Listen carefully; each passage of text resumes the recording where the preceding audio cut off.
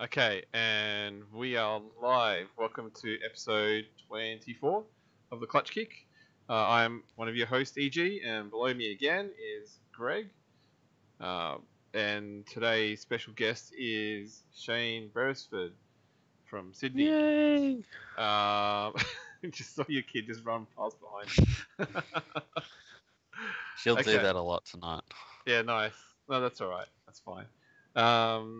Okay, so tonight we're going to be talking about Shane as well as his involvement with drifting.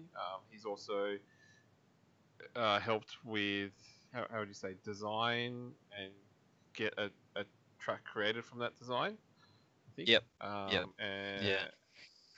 and so we go through and have a chat about that sort of thing. Well, anything really that you really want to have a chat about, as long as it's sort of related to drifting. Oh So yeah. that's our primary audience. yeah. Okay, so to begin with, I think Greg's going to go through a little bit of news. If he can find his notes on things. No, Maybe... I'm trying to share to get us a few more people watching. Okay. Yeah, news-wise, all I sort of kept up with over the weekend was IDC had their big 20,000 euro event, and Aussie Mitch Lana was pretty close to taking the... EG, I didn't realise you had a baby, mate. Yeah, I'm surprised too. It just popped out one day. Yeah, that's Just popped out. Just popped out one day. That was pretty quick, mate. Just showed up in the skyline scene. Yeah. And you're like, oh, what? I didn't even question it. I just took it into my house. Well, I'm not sure you're supposed to say that sort of thing, but yeah, you'll be getting a call from the feds, I'm sure. So yeah, Michelana ended up coming second overall. I think a few people were a bit were sort of questioning the decision, but he came out on social media and said he was really ecstatic with the final result. Guy who drives super aggressive, and hopefully I know he's shown a little bit of interest in trying to come over for Cash Kings, so hopefully we can see him come over to Archie for Cash Kings, because that would be pretty cool, because I don't think he does much over on the east coast of Australia and sort of keeps himself to IDC and WA. So seeing a young guy who drives that aggressive would be cool to see him come over this side of the country and show everybody what he's got. But he's definitely, I think, giving himself a good name over there, because he's done really well all around. So hopefully he can break the curse, and he might very well be the first person internationally to win a IDC event, if they actually ever let him. Conspiracy theory. Yeah, you do kind of see that, don't you? That no one. I think how would Cash Kings work if Ken Gucci wins? Does he How- hey, free trip to Australia and go back again? Pretty much. That's what happens with every other international driver that's won an event. They go home with the prize, I'm pretty sure. Well, actually, they probably spend it on alcohol and other sort of entertainment things. It wouldn't be worth very much if he went back. Not at the moment. You'd probably have to hold on to that for a little while, or get rid of it as soon as possible, because it's not worth anything.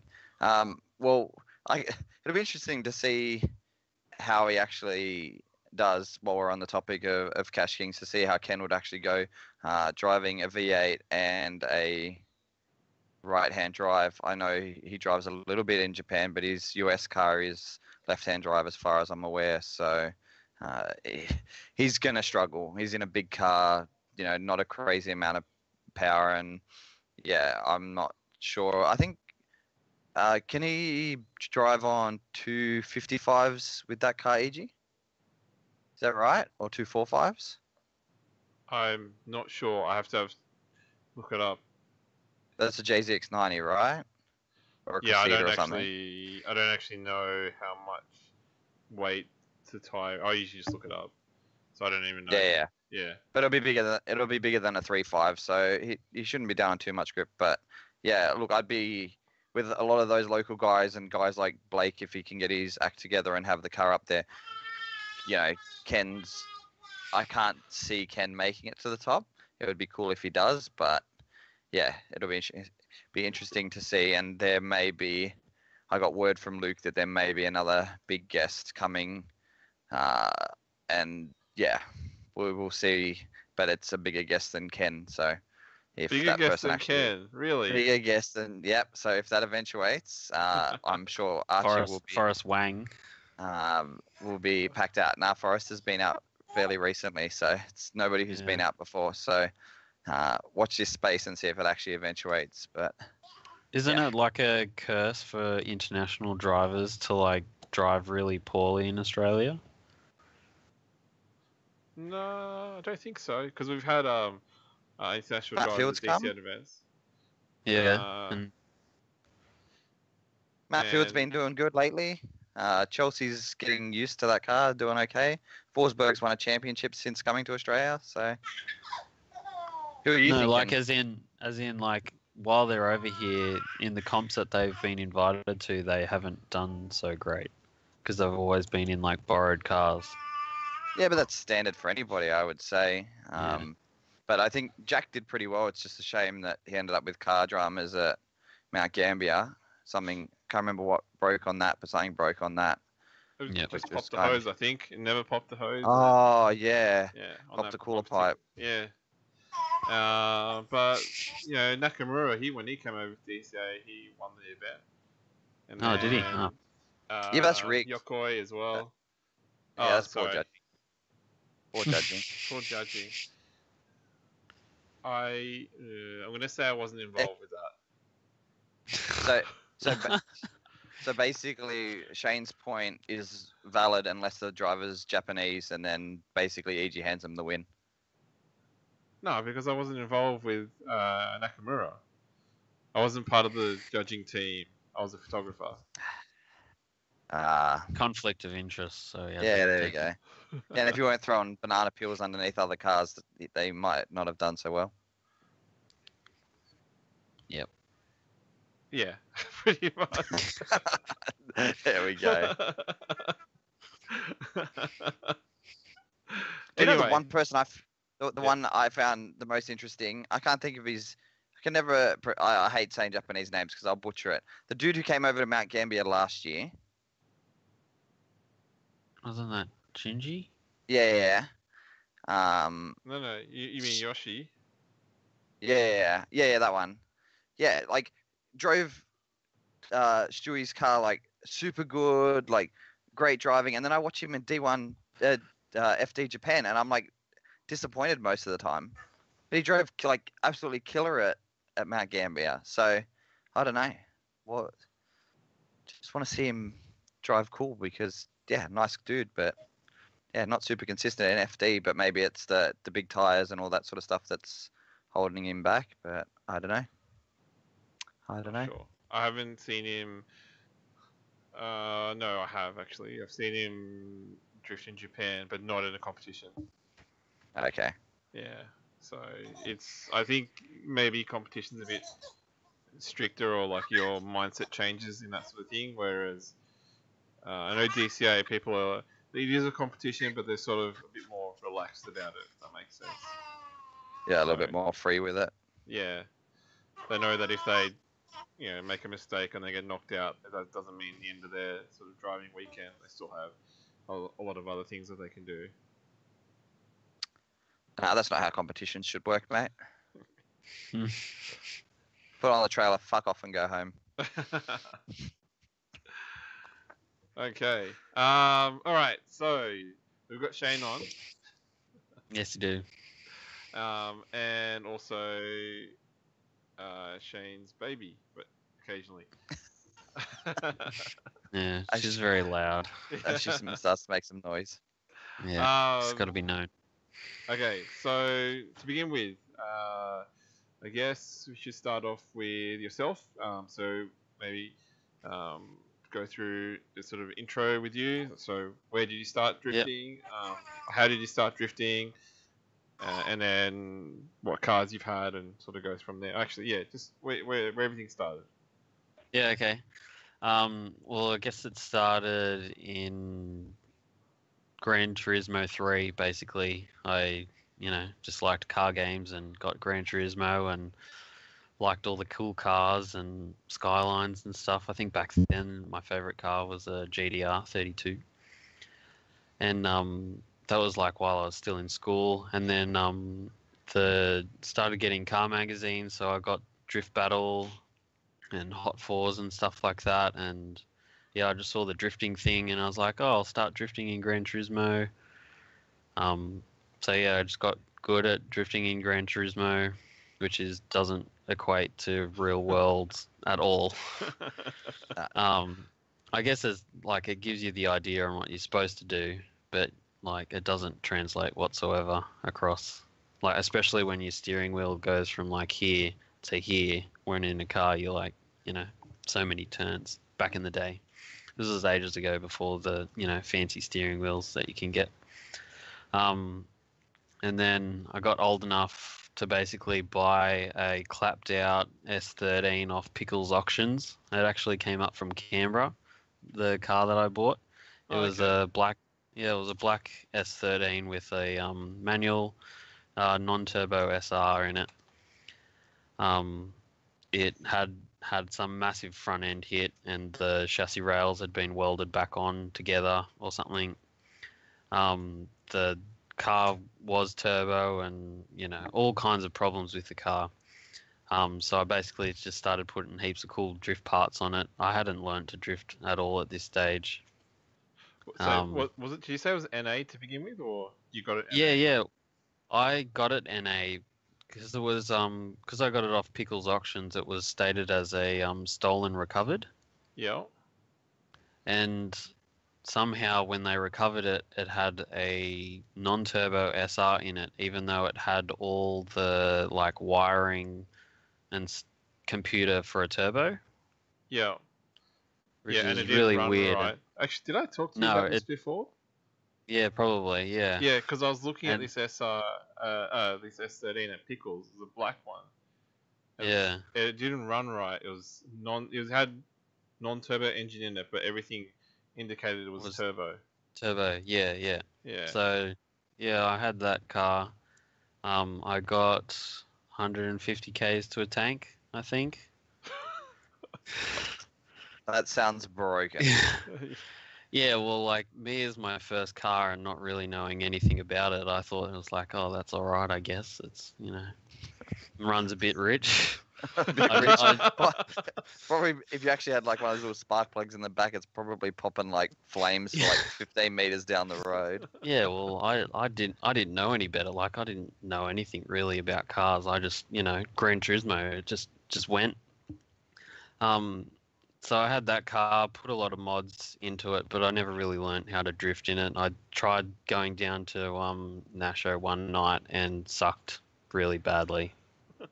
Well, like I wasn't confident, so I didn't like crash or anything. All I did was like handbrake turns, and I still managed to almost get myself beached on the edge of the road or whatever.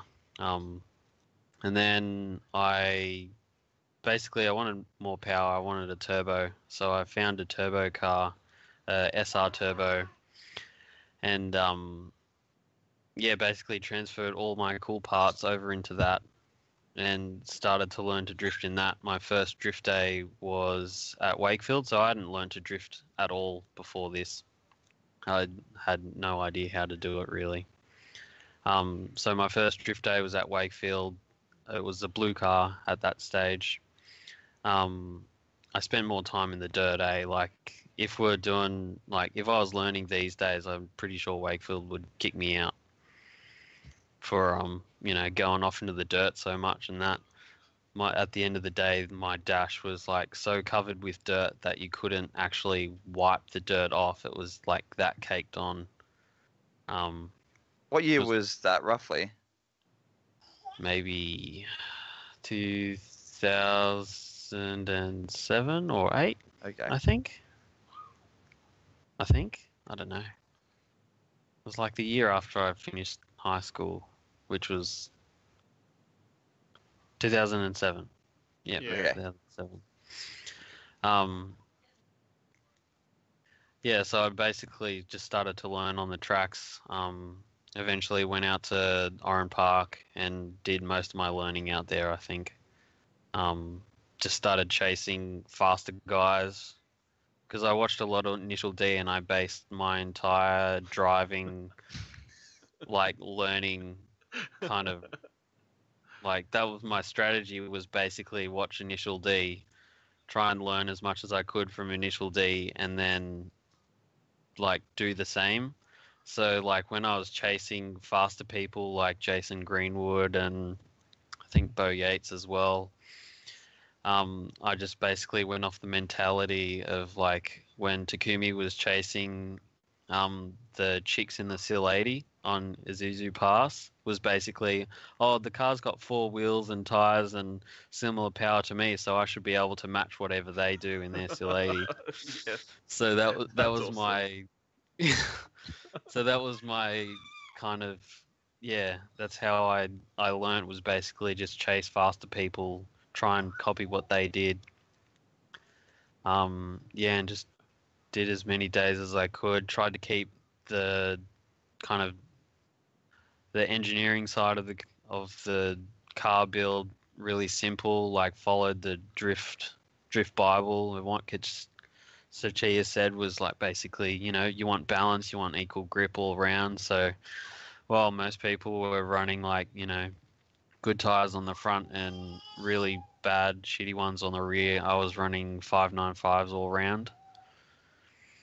Federals when they were good, obviously. So I kind of just learnt that way and kept He was pro. driving. He was pro before everybody else was pro. Yeah. So I wouldn't say I'm pro even Right. now. Running expensive tires all around, mate.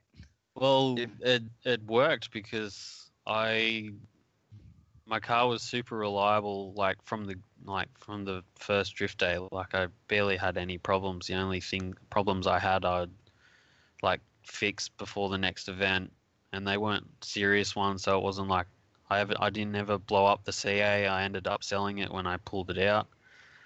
I only went through like a pair and a half of tires in a drift day back then as well. So like while everyone's filling up the back of their mates' utes with tires like Ristic was back in the day with his RX-7, like everyone was bringing so many tires and I just had a second pair really for the day.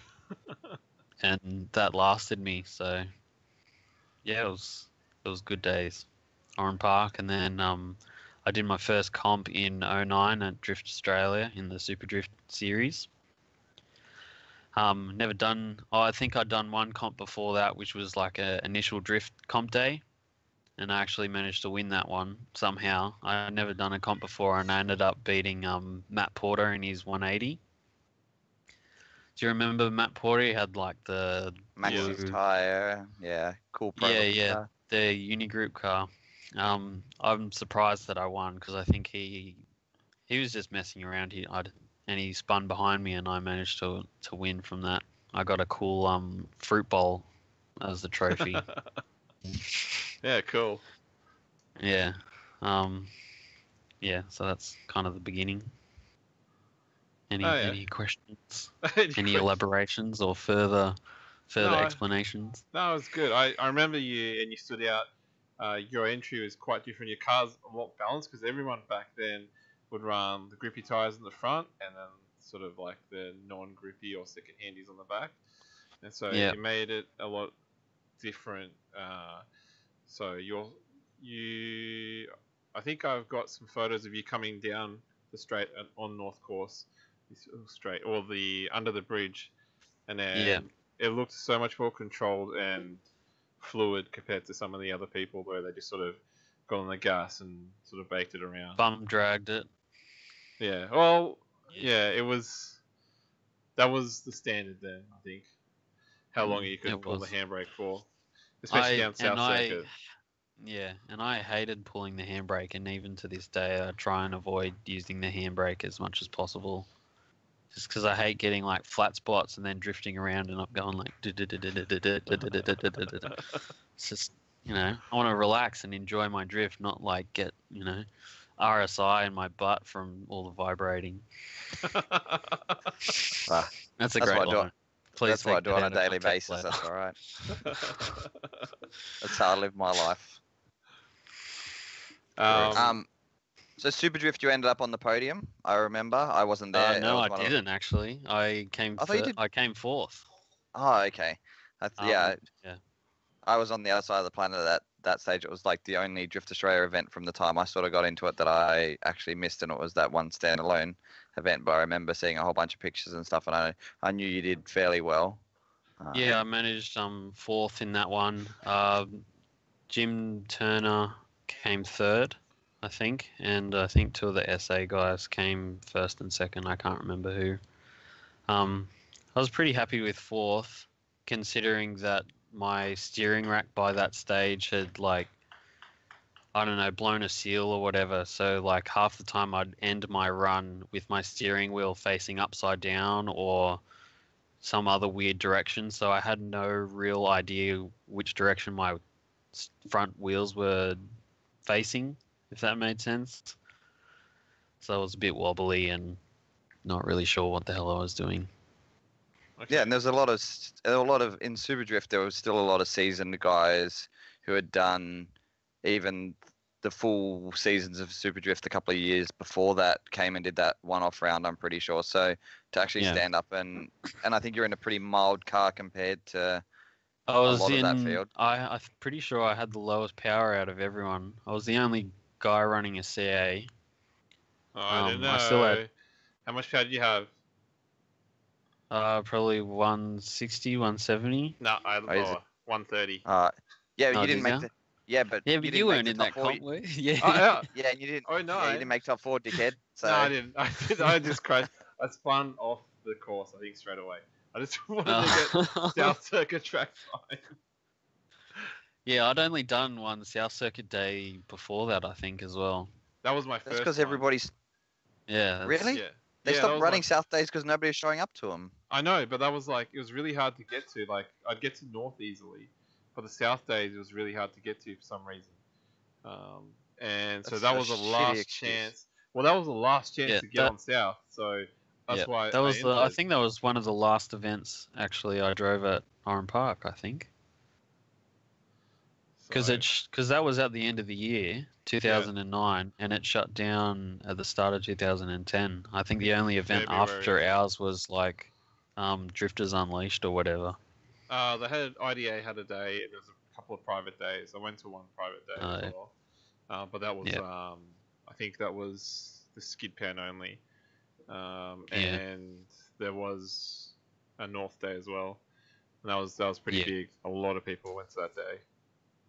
I think I remember Tim Sorensen also showed up to one of their last just track days, and they let him skid the whole thing start to finish without any stress at all. Like I think over the bridge and then all the way through the dog leg up onto the front straight. Didn't Yeah. care. That was probably So- the last IDA day. Yeah. I think actually there was Yeah. Project D and there was Drift Mob as well. So they all had final days there. Yeah. Reminiscing about times where all I did was follow on the forums and hope that one day I'd be able to drive, and that shit got knocked over. It's really interesting, the people that haven't been on Oran Park and those that have. Yeah, you're all fucking old. The funniest part is I'm the same age as you, and yeah. Yeah. But Iji's old. I am old. Yeah. Have you got grey hairs yet, or? Yeah. Yeah, I don't know Yeah. if you can see. You can't see them, but Oh, yeah. Yeah. I'm just losing my hair. yeah, but I think ever Yeah, since look I've at the known back you, there. ever since I've known you, you've been losing your hair. Oh, it's bad, eh? It started as soon as I left school, I was already it was already going back, and it's just oh man, can't do anything. No, that's just stress. Yeah, it's all stress. Yeah. We blame Iji for it. No, I'm So- pretty sure. I was nice to Shane back then. Yeah, I was you were good. You gave pointers and helped me improve, and I That's great. I started it around the same time you did. I don't know how I could give Yeah, pointers. I think so- I'm pretty sure I just said that was really cool. I love that entry. Yeah, that was awesome. good. Yeah. Yeah, that's good pointer. Thank you. Yeah. Helps me know I'm on the right track. So- Clearly more than he gives a few other people. well, if they're shit, then they're shit. So Yeah. I can Honesty is good. expand. It's not valued. Yeah. Yeah. Are you driving I- Wakefield, Shane? Yes. Are you doing this yes, Wakefield I day? am. All right, I I, need to get. I have a lot to do still. Probably Yeah. less than what you have left to do, No, but I think mine's down to just the tune and hope that it works. oh, okay. I got to put the Acostal development knuckles and caster rods in mine. See, pro, way too much money. Why is Fab's no longer pro? Acostal's pro because it costs more money. Is it? Yeah, a Costal full kit is expensive. Oh, I didn't get the full kit. I don't need that. Ah, okay. I only spent $1,000. Ah, okay. Yeah, So, then- no, I'm not wise fat, mate. So you got like the adjustable caster and that's it for the $1,000. I got the caster rods, and the knuckle add-on. Yeah. So it's like a drop knuckle as well, because I've got drop knuckles in the rear, but on the front, so I was still running the Nigel's NP Wonders. So yeah, I was just gonna match drop knuckles all around. Just try something a little bit different as well, because I still get a little bit of steering bind on full lock. That's a bit awkward to get off sometimes. Yeah. Meanwhile, And maybe I'm just not gonna drill holes in my strut tower and try and put S14 gear in my 32. If I actually get the cradle back in the back of it, so. Yeah. Do it. Are you gonna try and do it before Wakefield? Yeah, I'm just gonna drill, and I think I'm gonna like take the hat off another strut and just mark the holes out and just drill holes into it and see how that works. If it doesn't work, I'll just put the standard stuff back in. Yeah, that's fair. Yeah. Nathan Greenhill just did it on his 32, so take a look at. He's got some decent pictures from up the top and all that sort of stuff of where he drilled through. So take a Oh, look. okay. Did it look easy? He looked like he did like pretty extreme compared to that 32 from Tassie. Like the one in Tassie didn't look like he had moved it all that far, but Nathan's looked pretty far.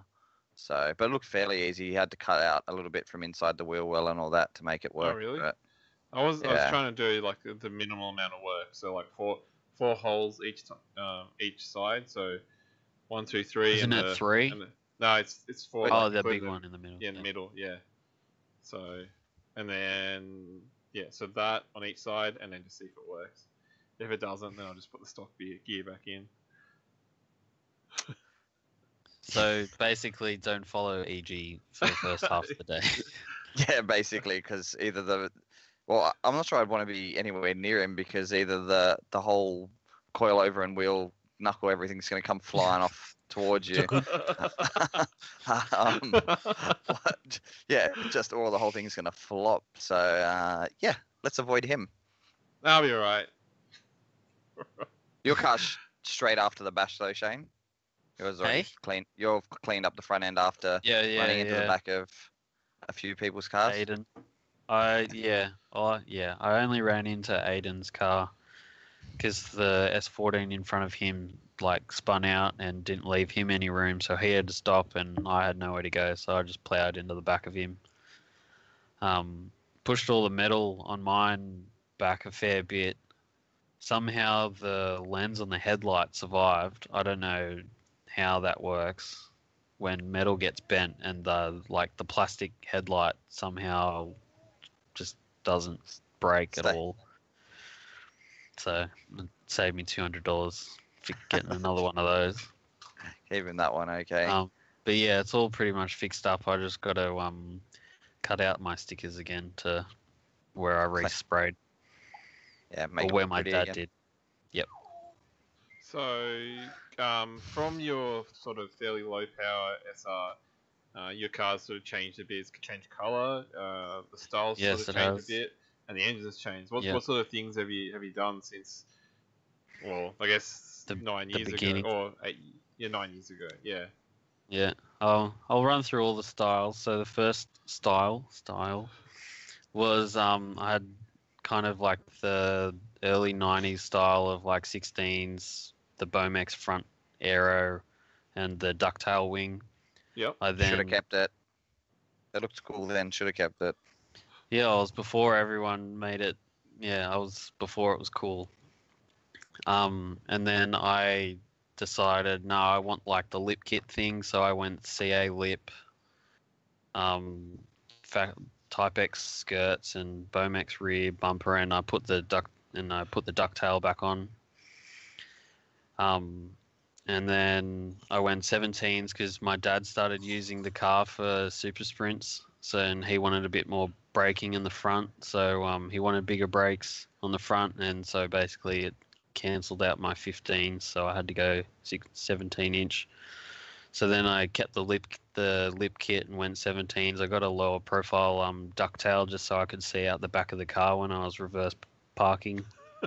Because the other this was one, when it like, was registered, wasn't it? yeah, it was still Yeah. registered. So I went the lip kit style, and it was basically that style, I think, up until I took it off the road in 2011. Engine-wise, it was still CA up until the year after the Drift Australia, because after I came fourth in the comp, I was thinking like maybe I should start doing comps. I should get a bit more power because I noted I had a lot less power than a lot of other guys out there. So I decided to put a SR in it, sold the CA setup. So I went SR. I still had the Disco Potato in it, so I've had a Disco Potato while it was CA, and I've just put the Disco onto the SR as well. Still normal SR box. I actually learned to drive with a half-buggered gearbox as well, so the synchros in going into third gear were like non-existent basically, so you couldn't upshift under power. So I basically learnt to drift without doing like clutch kicks or smashing different gears and that kind of thing. Because it was a real struggle during the Drift Australia round because, it was like a drag race start back then. So every gear change was like grind into a gear, grind into the next gear, trying to like keep up with everyone. Because usually when I'd start drifting, I'm not like, smash the foot to the floor and drag race off the line. I'd always do the warm-up lap and stuff. So then I went SR, and then what did I do after that? I found a 326 power kit in Newcastle for cheap. Only one in Australia at the time. Bought it, slapped it on the car, went 18s all around the kind of dinner plate. I tried to pioneer the dinner plate wheels like Haraguchi was doing with the 326 power cars back in the day. Yep. With just the fancy chrome wheels, so I was trying to do that, but obviously my car was still pretty high because I liked the handling of it. I didn't want to do the low car shit handling thing. Then I wrecked the kit, and then I went to the G Corp kit that I did now, and I resprayed it as well when I went to 326 power. And then still on 18s, going more the kind of GTR 2005 style now, with a bit of glitter. Yeah, cool. Yeah. Okay. Yeah, you did. I don't know I what remember. else. I remember you did ADGP around the time you were using the dinner plates. Yep. And then. Yeah, that was the first ADGP round at Calder Park. Yeah. When everyone was in the same field, so there wasn't like a pro class and cheapo class. Cheapo class. Well, that was tire rules then as well, right? Or basically nobody was showing up with, not many guys were showing up with semis or whatever at that stage. I don't know. I can't remember if there were any tire rules. I was just using cheapy, like I was still just using kind of cheaper rubber then, just because by then like getting federal 595s back then were like they were shit tires by then, so I was just running on just whatever I could get my hands on. Yeah. Okay. Yeah. Yeah, I don't remember them. Oh, I remember. No, I think maybe it's when had two manufacturing plants. They had the one in Taiwan and the one in China, and so you Oh could get yes, yeah, yeah, batches of the Chinese ones, which really didn't last. They just delaminate. Yep. But the Taiwan yeah. That's ones, right. yeah, they'd actually last. So yeah, I think it was Yep. just the gamble of when you order the tires, which batch would actually turn up. Because you can ask them, I want the Taiwanese ones, even though it's still China. They want Yeah, I yeah, want the Taiwanese ones, and because they were the ones that actually lasted. So I think that's yeah. what I that don't. was. Yeah, it was. Yeah, I didn't go back to them after that. Okay. I've just been trying different tires ever since. Yeah, it's been pretty interesting trying to figure out a decent set of tires that you can get easily and affordably. If that makes sense. Yeah, Because the next sort of thing that we found was the Kendas that we use in Japan, so they were quite good. And then we've been told they've been discontinued, but they still seem to be floating around. And there's some places still buying them available brand new, where other places they just don't exist anymore. Like they said, there's yeah, 6 left and in the warehouse, and that's it. And then do you want them? And it's like, yeah, okay, that's it. But that's all that's left. And they said they're not going to get any more.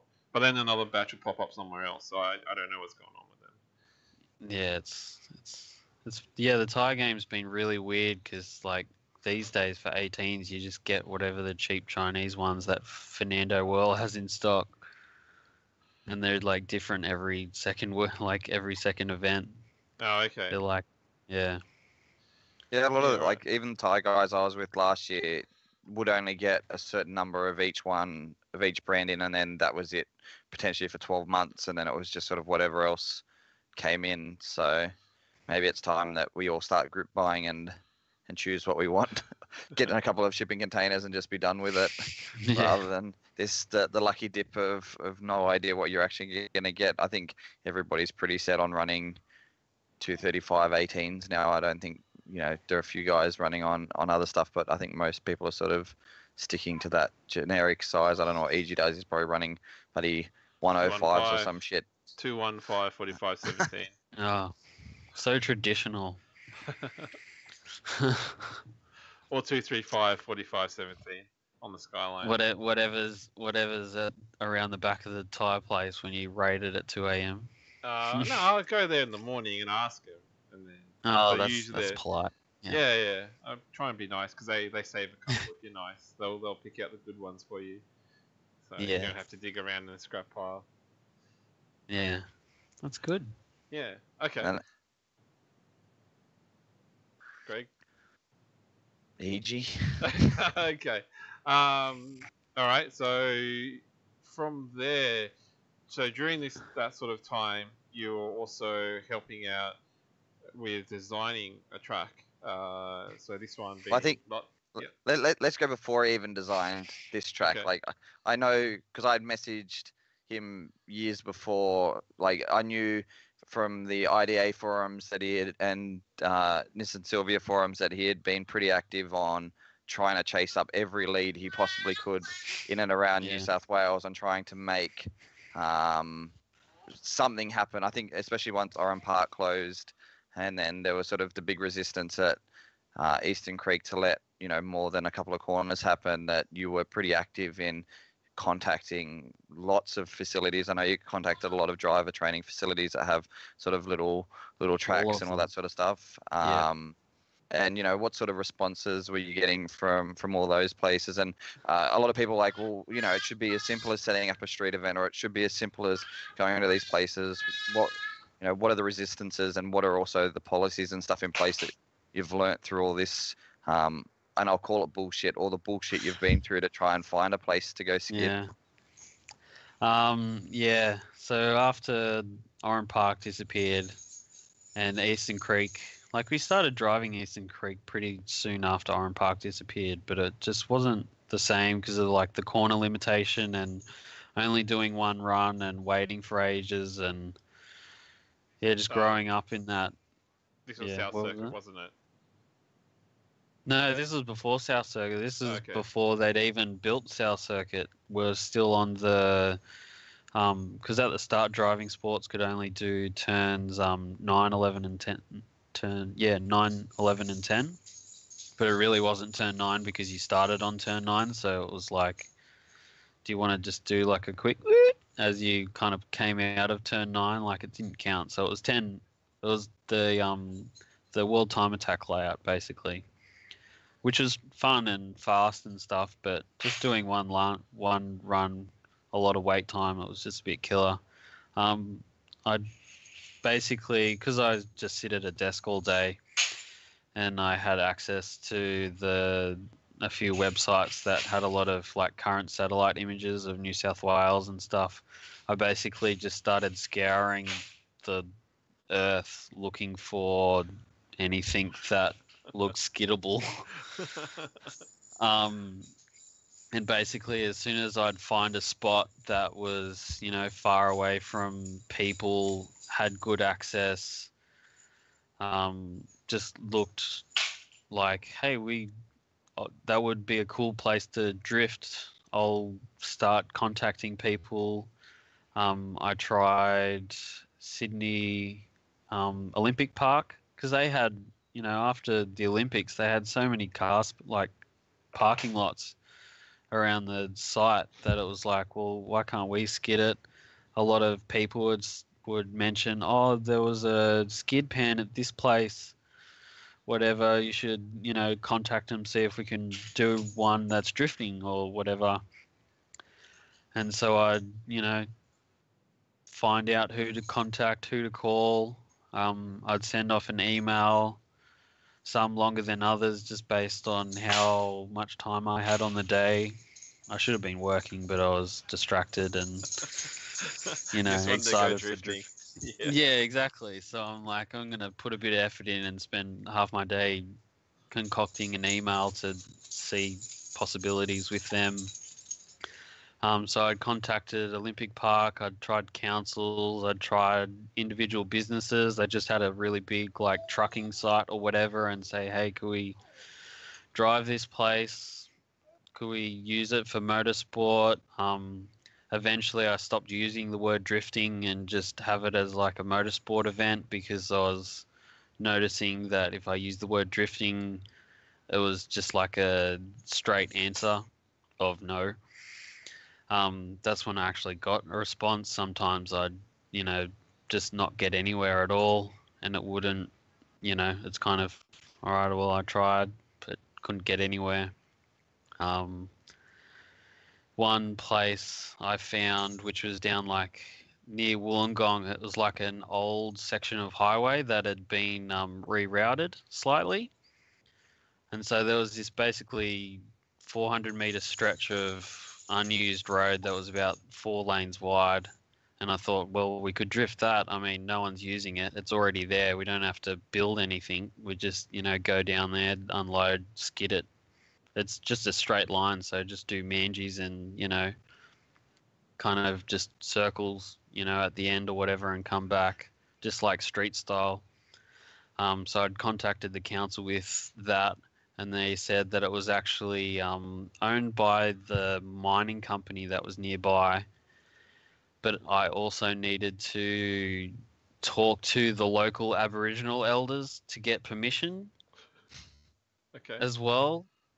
And because like they responded and I talked to them on the phone and they were like, oh, I want to put in a DA to run an event on this little stretch of road that's not being used anymore. And they'd come back with all these hoops that I should jump through to get it to happen. They also asked me to talk to RMS. I spoke to RMS. This isn't happening like in 2 or 3 weeks. This is happening over months. Like the whole process wasn't fast at all, and I'd be regularly like, all right, I've sent a thing off to this group or company or whatever, and now I'll send off, like next week I'll find another spot and start the whole thing again for another spot. It would just basically every time I'd get somewhere, I'd always find this unbelievable roadblock that would just stop it from going any further, so I just give up and move on. I'd actually tried Port Kembla about 3 years before Chev managed to score it, which was, yeah, because I like the owners back then sounded keen and interested, and wrote up a full like 4 or 5 page proposal about what I wanted to do out there. They said, "Oh yeah, it sounds interesting. I'll just have to talk to the boss of Procart, who owned it at the time, about it," and it just went quiet and dark, and I'd be chasing up, and they're like, "Oh, sorry, the boss hasn't been in," or blah blah blah blah blah, excuse, and then I just gave up. It's not going to happen because you just fart assing around. It's been a year. Like, I'm not getting anywhere with you guys. Like, that's how long it's taking to like get responses back from some of them after putting in a proposal. Sometimes it was just, yeah, it was very disheartening. And eventually I started to go down the cams route of infiltrating cams and trying to like get things to happen. I remember that. That was the when they had the drift committee or something like that, wasn't it? Yeah, they set up a cams drift panel because I can't remember the initial reason why they wanted it set up. One of the chicks in cams actually said, "Oh, you should have a panel because you've been running under cams for so long, but there's no actual panel to like kind of govern the discipline." And so yeah, a panel was set up. I joined the panel just because I'd been trying to get tracks happening and all that. But yeah, cams ended up just being another dead end where nothing happened. Long story short, really, that we didn't get anywhere with cams. Well, realistically, anyway, cams from a drifting point of view is all but dead in a lot of ways because there are very few events actually running under their insurance now. Everybody's moved away from them and gone to AASA and Racer because it just makes more sense. And with even now with Cam's new rules on cages and everything, it's almost because to want to go drifting is almost unobtainable for the average person if they if it was all to run under a Cam's banner anyway. But, yeah, because I joined the panel and then I chaired the panel for a year. I think it was just a year. But by the time that I got to that stage, we didn't have any drifting anymore at North or South Circuit by this stage. Like, we didn't have any CAMS events, so it was like just this panel governing a discipline that isn't run at all. So it's like, well, what's the point of having a CAMS panel for drifting if there's no drifting under CAMS? And I said to them, like, we have no events. Can we have some, like, we need some events. Like, it's kind of stating the obvious, and they're all talking about all their events that they do every year, and I'm sitting over in the corner. I was like, I've got no news because we've got nothing. We have no events. Like, come on, CAMS, are you going to help us get something happening?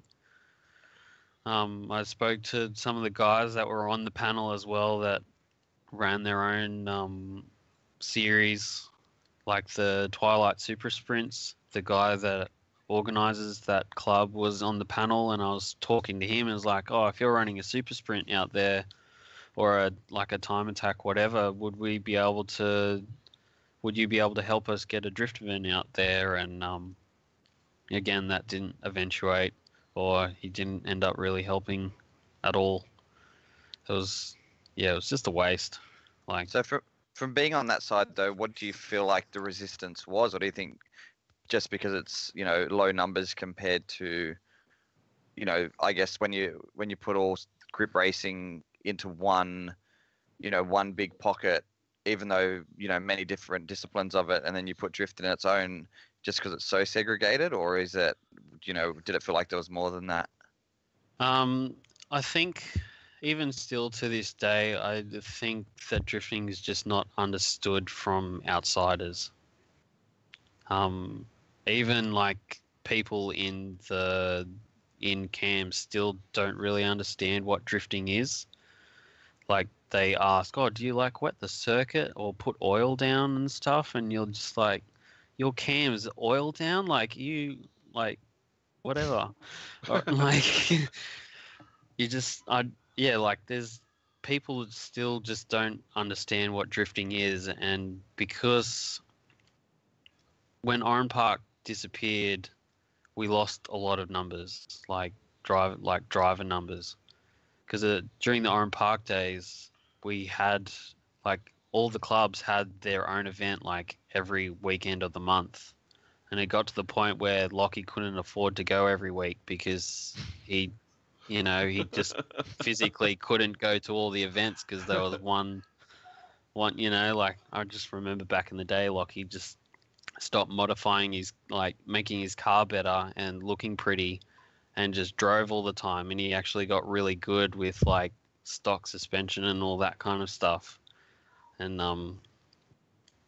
yeah, I think like ultimately people just don't understand what drifting is like like people on the other side. Plus, by this stage, like when I was in CAMS, we had the numbers were just dropping off because there was no events to go to. People are selling up.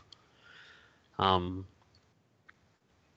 it just kind of dropped off. So the numbers weren't really there. So we weren't really considered a real force to be reckoned with, if that makes sense, because there wasn't any events to show our like numbers and that kind of thing. Yeah, because Yeah. Yeah. There you go.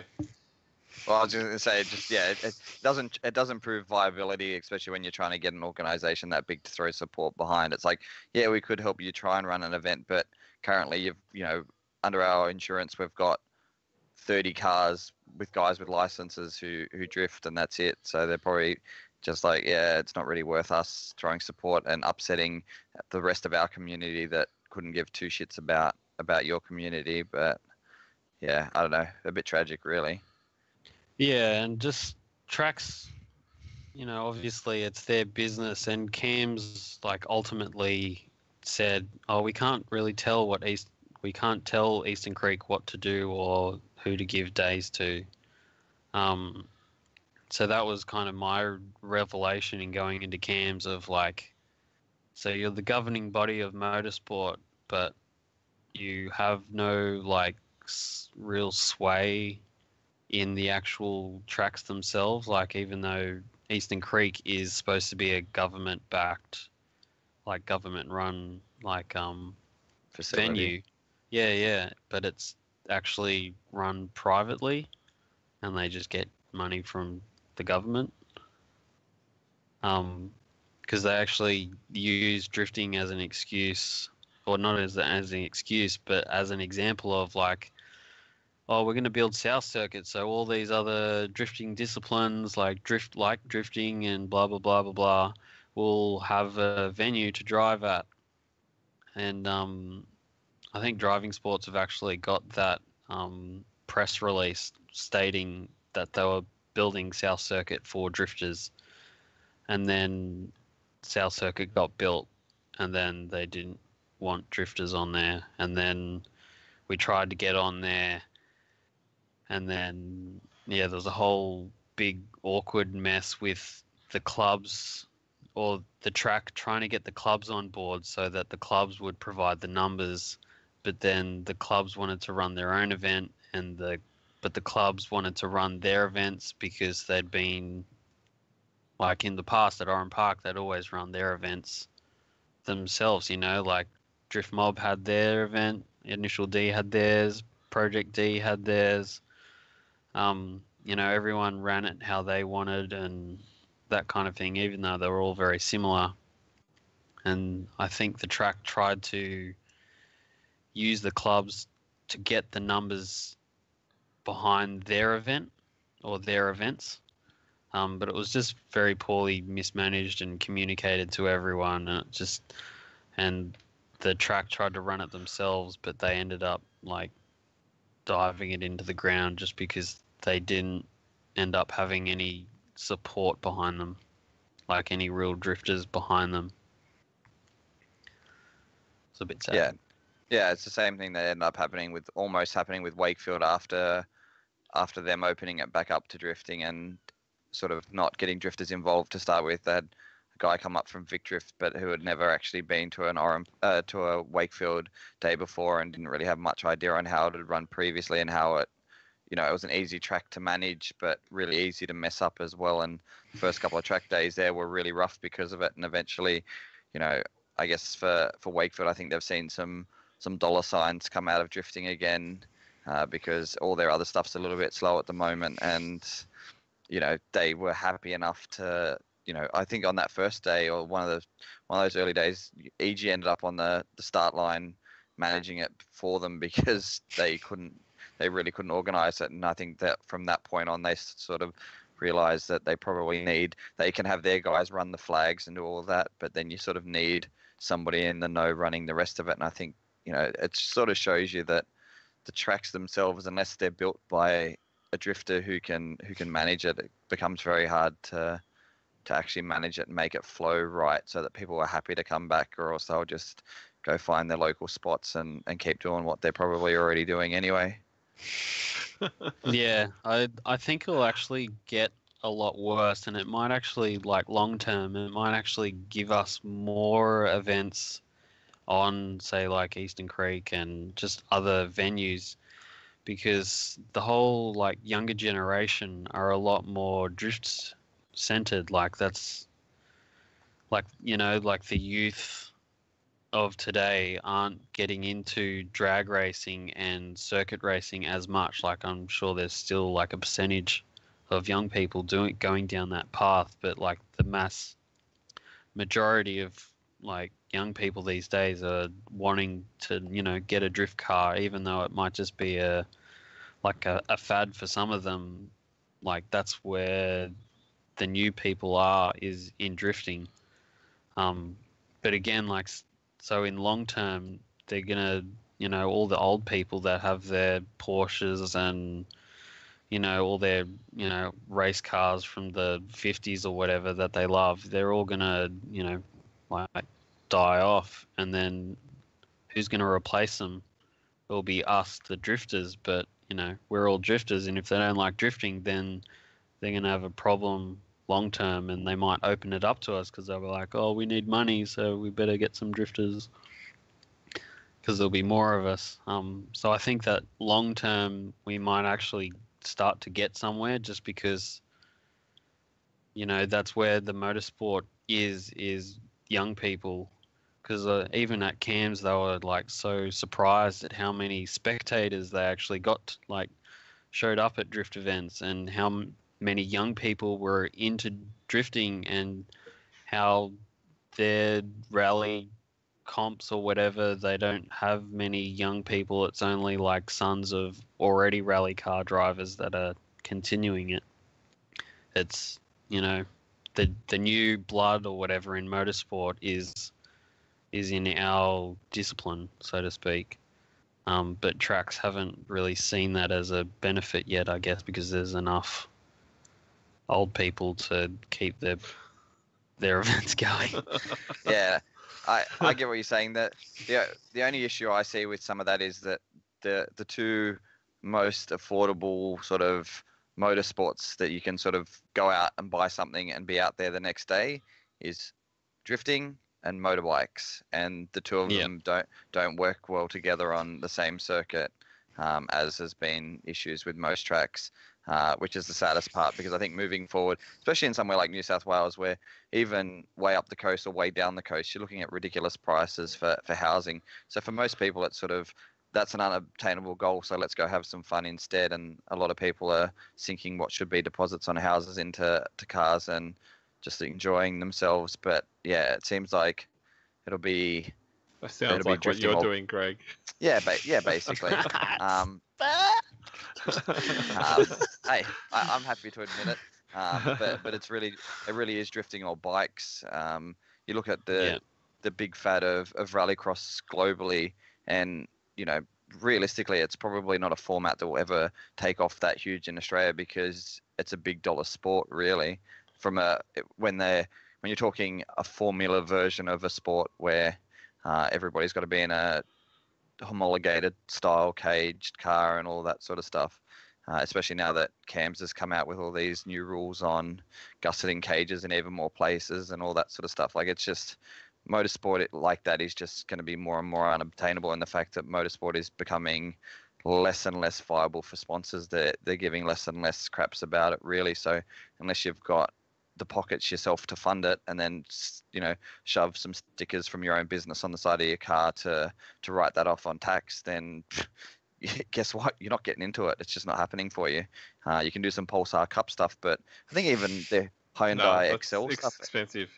Yeah, that's what I was gonna say. Like, yeah, you can't get. Yeah, I think the- drifting's the cheapest. Drifting would be the cheapest in a car, kind of like on a track. Like there's Motorcanas and other hill climbs and things like that, but they're kind of like specialized circuits, if that makes sense. Yeah, and being like a national Motorcana champion isn't really going to like get you into V8 supercars or like get you anywhere as well, because no one will like really know. Yes. Well, and like you no. know, the like Motorcana the people champion is that- actually in Canberra. yeah. Yeah, Well, so- yeah, yeah, I what think does that he tell you? was. I know. didn't know that. He's really freaking fast. But Yeah. no, Didn't he get raided the other day from around the back of your house, mate? Oh, that wasn't that one. no, I thought that they were just wasn't good that from one. driving away from the police. No, Yeah. well, I'm the police. Yeah, I've been. Anyway, that's probably. Another Something story I- for another. Sorry, Well, Another probably stream. shouldn't be. spoken Now about 'cause- streaming from Canberra Jail. EG. No, well, okay. So what's been on the news is the place behind mine had an attack from a bikie, I guess. So apparently Oh. the bikie's having a bit of a fight around Canberra, and one of the bikies was behind me. And so the police have been investigating. So they've been very active in my area. That's a shame. Not Yeah. that you should ever. Yeah. Yeah, just don't upset the bikies, mate, because you got a Yeah. nice car yard there. But I guess if EG ever disappeared, we know where to go pick some parts for our cars. Yeah. Okay. What were we talking about before that? Yeah, so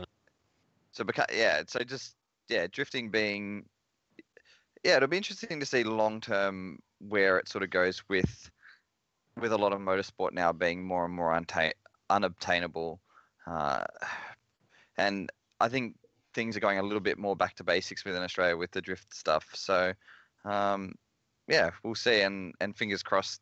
I hope your prediction is right, and there'll be a bunch of all us old dudes out there still driving together, which would be, or me hopefully driving if my car works.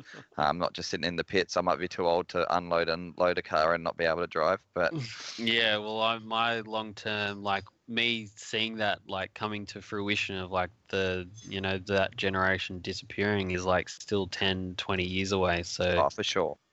it's that's like long term, and you can actually see Marul, and I think is the only one that I've seen actually preempt that kind of stuff with their like cheap car championships and cheap car enduros and all that kind of series. Like they're the only track that I can see is trying to like embed itself into cheaper like attainable motorsport. Is that pre new owners or post new owners? Both. Like I was seeing that before the Shellys came into power, and even after it, I've still seen like they're still running those same events, like the cheap car stuff. My one gripe about the Marul and stuff, like the new owner, and when they did the press release of like, oh, we're gonna cater for all the youths and like allow them to get off the street and enjoy motorsport in a safe environment. But like, as I said before, like all the youths are into drifting. So it's like, yeah, you just kind of want to cater to the youths that like your form of motorsport, not the youths off the street. You just want to run your circuit. Like, you want to run your super sprints or whatever. And just use the, the buzzwords for the media to kind of show your niceness. Yeah, are they 'Cause- in when yeah. when you were going through a lot of the stuff you'd been going through? I know Sydney Motorsport Park, being government run, government owned facility, sinks a Yeah. whole lot of money into it. But with these other tracks, are they looking for government grants and all that sort of stuff when they're looking at these major track upgrades and things like that? I know the Shelley situation is probably a little bit different because I think that was a lot of out of pocket themselves. But do they go hunting for grants and stuff from the government? I honestly have no idea about that side of it. Yeah. I know that Morawlin was built out of Gary, the owner's back pocket, basically. He just had a lot of money and wanted to build a track, and so he poured, his money into that track. So that was all, private money. I haven't really heard of any like government backing from motorsport because generally, we support Eastern Creek, so that's where our support for like that's how we tick our motorsport for the public box is that track. Yeah. So I haven't really come like they might try and seek out grants because I think Wakefield was actually maybe getting money from council because of some report came out of how much money they were like Wakefield was actually bringing to town. To Goulburn. Yeah. And so I think Goulburn's actually like, oh, maybe we should, give them a bit of support money wise so that we can keep getting more money, yeah. So Well, I think yeah.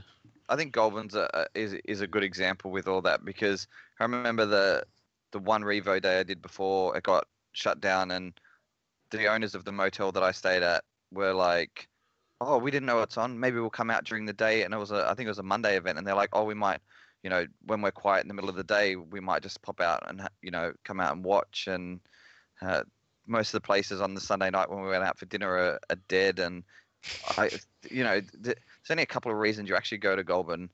One of them isn't ideal. You're probably not paying to stay there. The second reason is because you're visiting somebody who's not paying to stay there.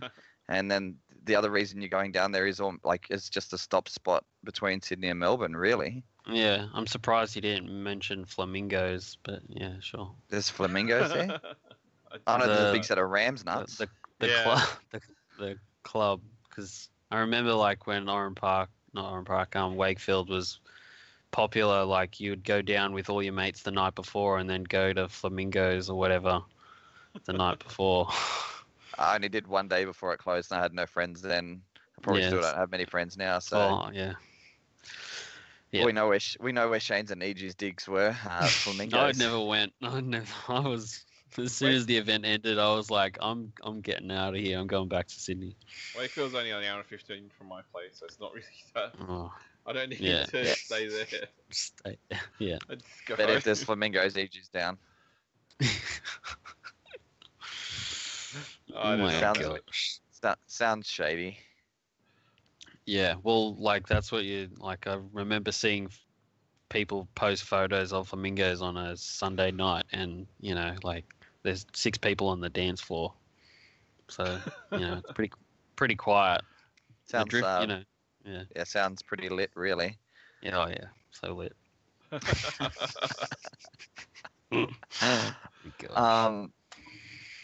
Yeah, we sound old. Yep. I've lost where I'm at now. So I guess moving forward, after all your BS of chasing tracks and being turned down, you ended up doing the design and helping with some of the logistics of Luddenham Raceway out in Western Luddenham. Sydney. Yep. So that actually came about. One of the driving sports guys, Tom, actually tagged me in their like Facebook page that they were wanting to build a racetrack on their property. And the image that they had of their track looked like it'd been drawn in paint or like something really dodged. Like they had hairpins that like had like points like as the inside clipping points kind of thing, like obviously it was still early days or whatnot, but By then I was well into drawing up circuits and drawing layouts of places because I'd found many like empty land sites, a few that were close to me as well. So I'd started drawing up actual layouts because I'm a drafter by trade. So I'd been drawing layouts for like a year or so before that. I just messaged them and said, "Oh, I've got a few layouts. Maybe you might like them or whatever for your track. Just let us, just whatever." And they really liked them, and they're like, "Oh yeah, that's great. Would you be able to like, draw up some designs for our track?" And I was like, "Yeah, sweet. I'll just draw up a whole bunch, and maybe we'll come out and have a meeting with you guys." And so I got together maybe like 10 other drifters to come out, like put the call out on the Facebook of like, "Hey, going out to Luddenham to talk about drift, like tracks and drifting." Got like 10 guys together from, varying levels of like street drivers to pro. So I got those guys together and we all went out and sat around their kitchen table and I handed out maybe like 20 odd designs that I'd drawn up for their site. Showed them different places that I'd like to drive, especially with like Google Maps, so you could go to all the cool Japanese drift tracks. And so I printed out some of them and gave like the layouts like to them as kind of inspiration and that kind of thing, because I'd use them as inspiration for what I'd drawn up. Yeah, so I just gave them designs and just kept talking to them, built the relationship. Yeah, and just went with it really. Just kind of started to learn the contours and went out to site one day. Met one of the other guys who was like a civil drafter, so he was going to do all like the technical drawing side because I'm not, I don't know how to do civil, like good road civil design yet. So he was going to do like the technical side, so all the falls and elevations and cambering and all that. So he was going to do that side, and I was going to look after the actual like concept design side of it. Yeah, so I basically went out there, checked out all the elevations, and tried to kind of come up with a layout that would, minimize how much earthworks, because it's quite a hilly place. Like you've all been there, yeah? Yeah, I've been out there. I've been Yeah. go-karting. Yeah, so like it's heaps hilly out there, so I kind of wanted to try and make a track that utilized the hills as like, kind of elevation change, but also minimized like the amount of earthwork that they'd have to do to the site, because, the more earthwork you have to do, the more expensive it gets and blah, blah, blah. Yeah, so I just tried a few different layouts, tried to follow the contours and that kind of thing, and yeah, the design kept going. I ended up doing the go-kart track as well. They decided to go down the path of doing like a staging build. So stage 1 was the go-kart track, stage 2 was the paintball place, and then stage 3 was the main circuit. Yeah, so we did the go-kart track. So I designed the go-kart track, and that's been really fun. Quite a challenging track as well to get good lap times on, which I'm just stoked that it was a cool track to drive, and it wasn't kind of bland like straight corner. It was a bit of twist and a bit of like double apex and kind of what line do you take and that kind of thing. And then a few years later they did paintball. And then quite a few years later, they finally built the track, which was finished in February this year. And there was a time when it wasn't actually going to get built, or there was a massive hurdle because the new M12 highway that they're wanting to build with the new airport that they're going to actually be putting out in the area. One of the designs for that highway was basically straight through the back half of the circuit that I designed for them, which was pretty shitty. It kind of turns the like, it's going to get built to like, I don't know if it's going to get built. Like if there's going to be a highway going through the back half of it, like, are they still going to be able to build, or is they going to have to? Yeah, so it was a bit hit and miss there for about 6 months, because they were supposed to break ground like a year earlier, and then they got the thing in the mail that, hey, we're going to build a highway in your backyard. So then it was like, oh crap, like now we got to, they had to go to council, get someone out from council to like basically try and get them to like, hey, put your highway somewhere else, you're going to hurt their local economy and that kind of thing. So yeah, eventually they put it somewhere else, which was lucky, and so yeah, it ended up getting built. I guess the bad part about it all is I got a lot of negativity from everyone the whole way through. They're like, they're not going to let us on, like it's not going to, or it's not going to happen, like as you know, like a pipe dream kind of thing. And the whole way through, because like I'd been involved from the get-go, told them I was a drifter from the get-go, like they were into drifting, like they like, you know, they like drifting. The whole like hall for their go-karts is covered in like Formula D drift cars.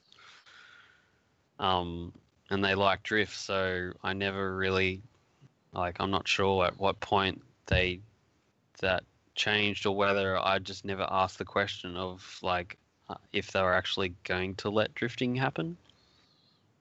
Yeah, because everyone was an assumption that it would happen.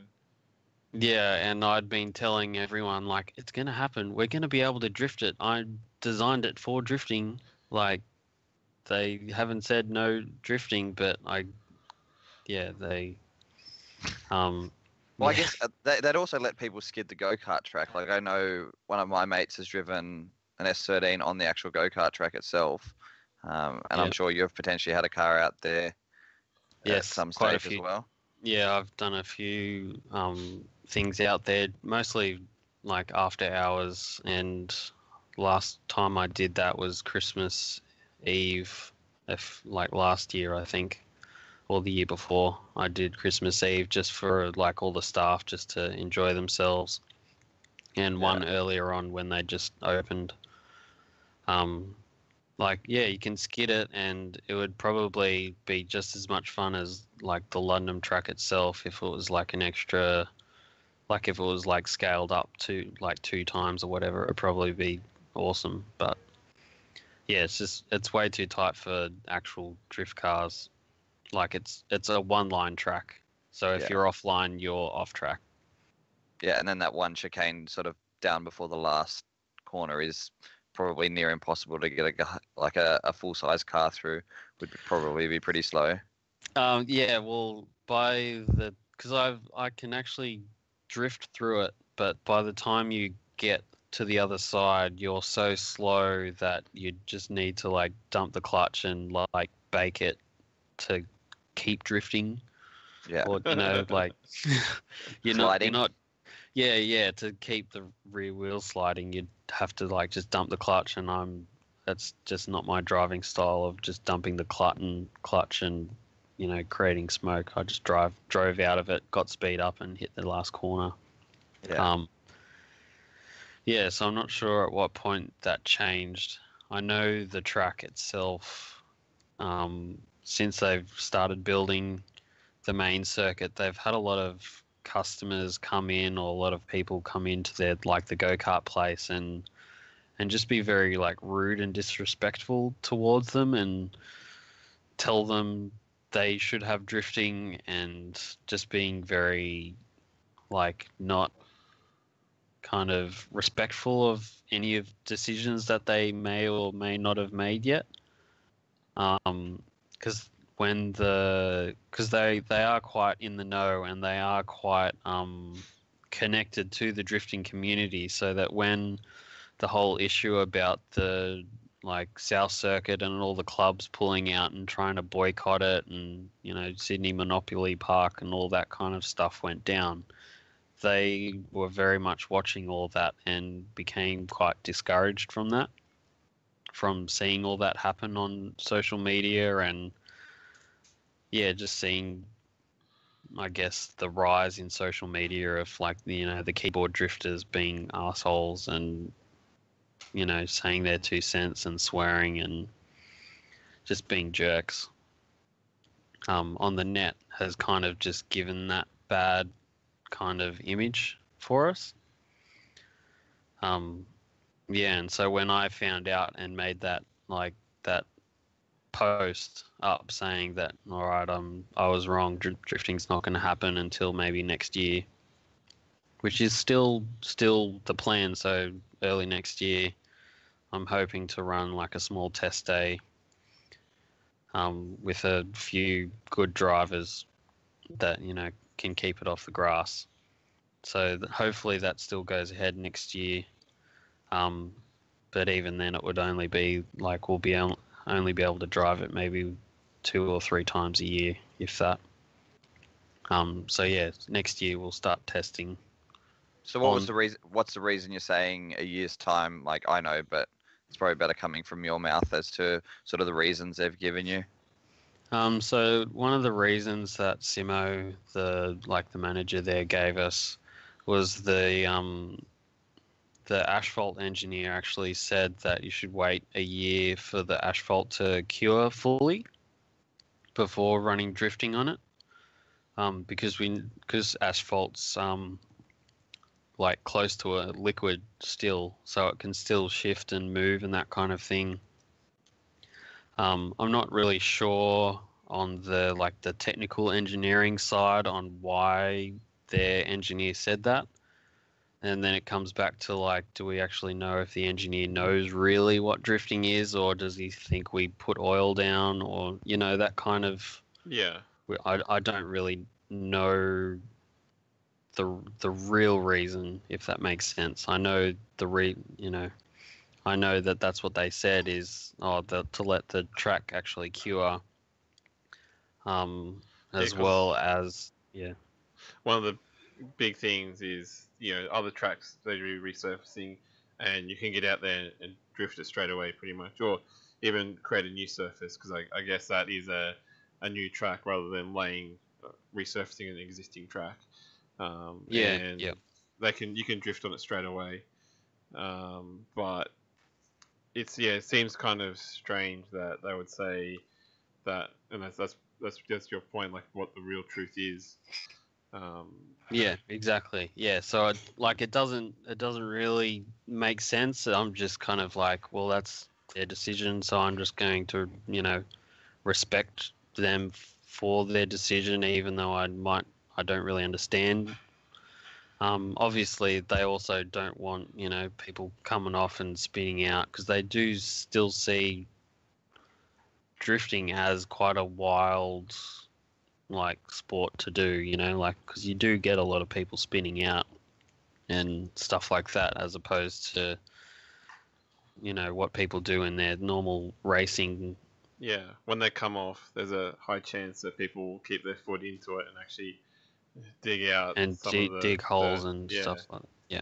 And then even when they're told not to, they still they might push the limit, and then they don't get told off for it. But at the end of the day, there's a big sort of rut on the side of the track, and even with the ruts, it digs out with the support that the asphalt has, and then when you push against it, crumbles. Yeah. Yeah. You break the track. Yeah. So during my design, during the design phase, I was saying you should really seal the edges up with concrete, so that if people do go off for drifting and that kind of thing, they'd be damaging concrete and not the asphalt, because the concrete is the thing that's breaking up. Yeah. They didn't end up actually following through on that. There's hindsight, there's so many things that I wish I'd detailed more and put more firmly towards them as what they needed to have in the track. In hindsight, and they also changed things after I'd stepped back and let them do the more detailed design work. of just, kind of like all the grading and the stormwater and that kind of thing. Because I'd originally designed it to be run anti-clockwise, whereas they're running it as clockwise. So rather than going up the hill and turning right along a big, boring sweeper to the right, you'd actually be coming out of that, flying down the hill, getting a hell of a lot of speed up and hitting basically the same shape as Mihan circuit / same shape as Minami, but different kind of contour elevations. So if you look at the track again, you can kind of see the same like kind of corner style. So it's like a very long, high radius left into a very tight left. Yep. So you're flying down the hill, you should be able to hit fourth easy going down. Well, I've hit fourth going down the hill, and you basically just kick it hard at the wall and then, slide into the corner itself, slowing down and, an actual drift corner, non-powered, like just sliding into it with the hill. So I'd basically design that corner as like the comp corner that, if we ever get to do drift comps on it, would basically be to use that corner. So power is negated because the more power you use, the faster you go down the hill, which gets even more scary because, eventually you're going to be going too fast. But it'd still allow for like the lower powered cars to catch up. Yeah. Yeah, it's cool that you consider those type of things. Yeah. So is there any other parts of the track that sort of you've considered where other people don't understand why you've made it that way? Yeah, basically pretty much every single corner I've tried to base it off another corner that I've driven or a corner that I've seen and wanted to like replicate. So I've wanted, in my original design, I actually had to like kind of inroads cutting through the middle of the site so that you'd actually be able to break it up into two. So one side was going to be a lot more tight and technical, which is where the two hairpins come in up at the start of the course, and then the second half was going to be a lot more longer, sweeping kind of corners. Yeah. And the downhill corner was going to be on that side as well. So I wanted to have that kind of like, beginner easy corners, because the first two hairpins are literally like one radius around. So they're very simple corners. So it's not like the racing line to take is awkward because you need to, be heaps wide or heaps tight for one corner so you line yourself up for the next or anything. They're very simple corners. But then, yeah, Luddenham wanted to not have the infield crossover bits because they wanted to save money in that regard. They didn't want to, build more road than they needed to. Yep. So again, that kind of came down to they don't really understand the depth of what I was trying to do, if that makes sense. Yeah. They just saw what they wanted, and so I'm like, all right, well, if that's what you want, then that's what you want. I guess that's the challenge. Yeah, it's privately owned, so they're paying for it. So they're allowed to make the decisions. You can kind of influence what how their decisions are made, but ultimately, their track, they'll do it their way. Yeah, and that's like that's the line to like take away from this is like it's their track, they can do what they want, so you just need to be respectful of that and just deal with that, I guess. But again, it's like it's different for Eastern Creek because they're government backed, so like if you want to go drifting, you need to legally you need to ask the government. It's like, hey, we can't drift legally, where can we do that? And I'm like, oh, at Eastern Creek. And it's like, yeah, but they won't let us. So yeah. When it's privately owned, you just got to respect it. So yeah, I'm still trying to get us there eventually. As much as, you know, me being able to drive the circuit it's not really.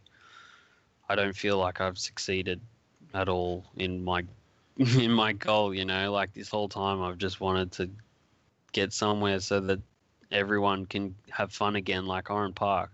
Yeah. And drift. Like I still remember those days vividly, and the friends I made. Like, you know, I'm still friends with, you know, you, Joey, like all the original drivers from back in that time. Yeah, like we still remember it and enjoy it, and so many new people have come, and we still made friends in the drifting, but we see each other a lot less. Yeah, that's right. And I think that also plays into why there's so much like not conflict, but like Conflict. butting of yeah, like I guess I was trying to think of a different word, but Nah, it's just yeah, like conflict. I see that as like that's why there's so much conflict in the drifting community as well, is because we're not drifting together that Yeah. much. Yeah, you're too busy with too much time on our hands and thinking about drifting, but not actually, you know, drifting's not in the palm of our hands, so we need something to do with it, so we end up doing that. But is there, with the track now, I know they got cams fairly heavily involved with their safety stuff and Originally they did, yes. Yeah, I don't think they are now, are they? They're not.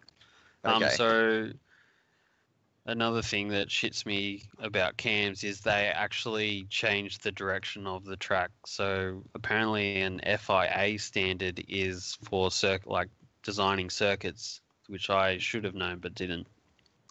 Was that the first corner needs to be a 90-degree corner, which doesn't gel with some of the Formula One tracks that I've seen, which are like hairpins first corner, and you know. I was going to say 90 or more, because I know places like China and a few like maybe that it's more than 90 or whatever, but yeah. So the first corner was supposed to be a 90-degree corner or whatever. So they actually somehow convinced them to change the direction, so that's why it is clockwise now. Whereas I wanted it anti-clockwise. What's their reason for a 90? It's like because it was cams and they were trying to go through cams, and that that idea somehow just stuck with them that they'd do it in that direction. I think in my mind, because I think when you brought that up when we were talking about it, I sort of went why as well. The only thing I can think of is they're sort of catering towards like the bottom of the field, so not the F1, but anyone that wants to drive that track, which would be the average person or like the big crowd of people that don't really know how to drive. They know how to drive a car, but they don't actually know how to drive it well. So if you have a sweeping corner that sort of tightens, then you're doing three things. You're trying to manage the corner, go fast, and then also slow down. Whereas if you're just going in a straight line and then turning, you just have to brake before that point, and that's it. So it's all just sort of braking. So yeah. It's less sort of. Doesn't stop you from. Yeah, but doesn't stop you from T-boning the shit out of somebody if you've messed up your braking markers, pull inside the corner and drive into their door. Especially in this case, like reality is on a standing start or even lapping. If you try to undertake somebody on that corner, you're driving into their driver's door. You're not even driving to their passenger's door. Yeah, that's least one. Yeah. You've also got time as well. Yeah, it was like. I'm sure there's so many reasons. One of the reasons why I didn't think that it was going to be an issue was because Eastern Creek is a sweeping left. Like, yeah. So it's like. But it's a 90. No, it's not. Is it? Well, it's like an extremely long 90 to the point where you get to the end and you feel like you didn't turn. Yeah, that's it. Yeah, probably. So I know they changed some of their fencing and all that off the designs because of the direction change of the track, but it still looks fairly safe to run it the other direction. No. Nope. No. No. There's a wall. There's a wall at the end of the straight. When I drove the circuit a while a few months back now. I did drive it in both directions because there's no way in hell that I'm just doing clockwise. I went the other way. So basically coming out, if we like flip it around, so the first corner became the last. So coming out of that last corner, basically where the pit entry wall is, which is also a slope like this, like that's how the concrete wall starts, is a slope that's 45 degrees. That's basically where you would want your car to be on the corner exit, if that makes sense. So you've immediately got a jump on the course if you were running it the other way. Sounds fun. Yeah, well, like, because I'm confident. We should send Nick first. Yeah.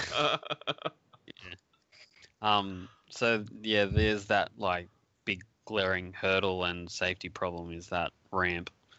But going down the hill as well, once you get to the bottom, and you're starting, because where the corner starts is right on a flat bit. So as soon as you initiate, you start rising up, going up the hill slightly. So on the right side of the track, there's a big solid flat concrete wall, which would be awesome in the comp because you'd basically come down and clip it on your initial flick. So kind of like going back to the early Minami days when people would come out of the corner, race down the wall, and then flick off the wall, if that makes sense. They don't, whereas now they're like flicking before the jump and trying to hold it down the hill. Back in the early days of Minami, they'd run the wall and then flick off it. So that was basically how I was wanting to run the line down through that. So the problem is that the concrete wall rises up and then there's like a dirt bank that follows it. So around the whole outside, you've basically got this flat wall and a dirt ramp meeting up to the concrete wall. And so by the time that you get to the apex of the corner, it's just a dirt wall. The concrete wall stops. So the problem is that, like, you know, maybe 8 times out of 10, everyone going down there will, you know, hit the line right, or they drift through it and it won't be too many issues. They'll maybe nudge the dirt barrier and spin out or whatever. But like after watching videos of Bahoku down near Osaka, you know, like the amount of people that have hit that incline that's on the outside edge of the track and actually rolled their cars or gone up the hill and, you know, landed on top of it is a real like safety danger thing. And so you couldn't really run it as a comp now because you'd basically be running through that gauntlet of, if I screw up in straight line and if I get my throttle stuck, you're basically hitting a ramp to launch yourself up into the air and into a pond on the other side. To me, that just sounds like a good idea. Yeah, it just sounds like a Dukes of yeah. Yeah, just set it up like they've got over in Japan where they've got the webcams at a whole bunch of the tracks. Just set it up on that point and everybody would just sit there each day and wait and see who's the first. Yeah, and get the Zaku, the cameraman, to sit right up on the edge there. Yeah, so those 2 spots alone basically make it like a no-go for drifting in that direction. You could possibly like start the run halfway down the straight so that you never get the speed up to clear the dirt ramp, even though you possibly get stopped on the ramp when you spin out.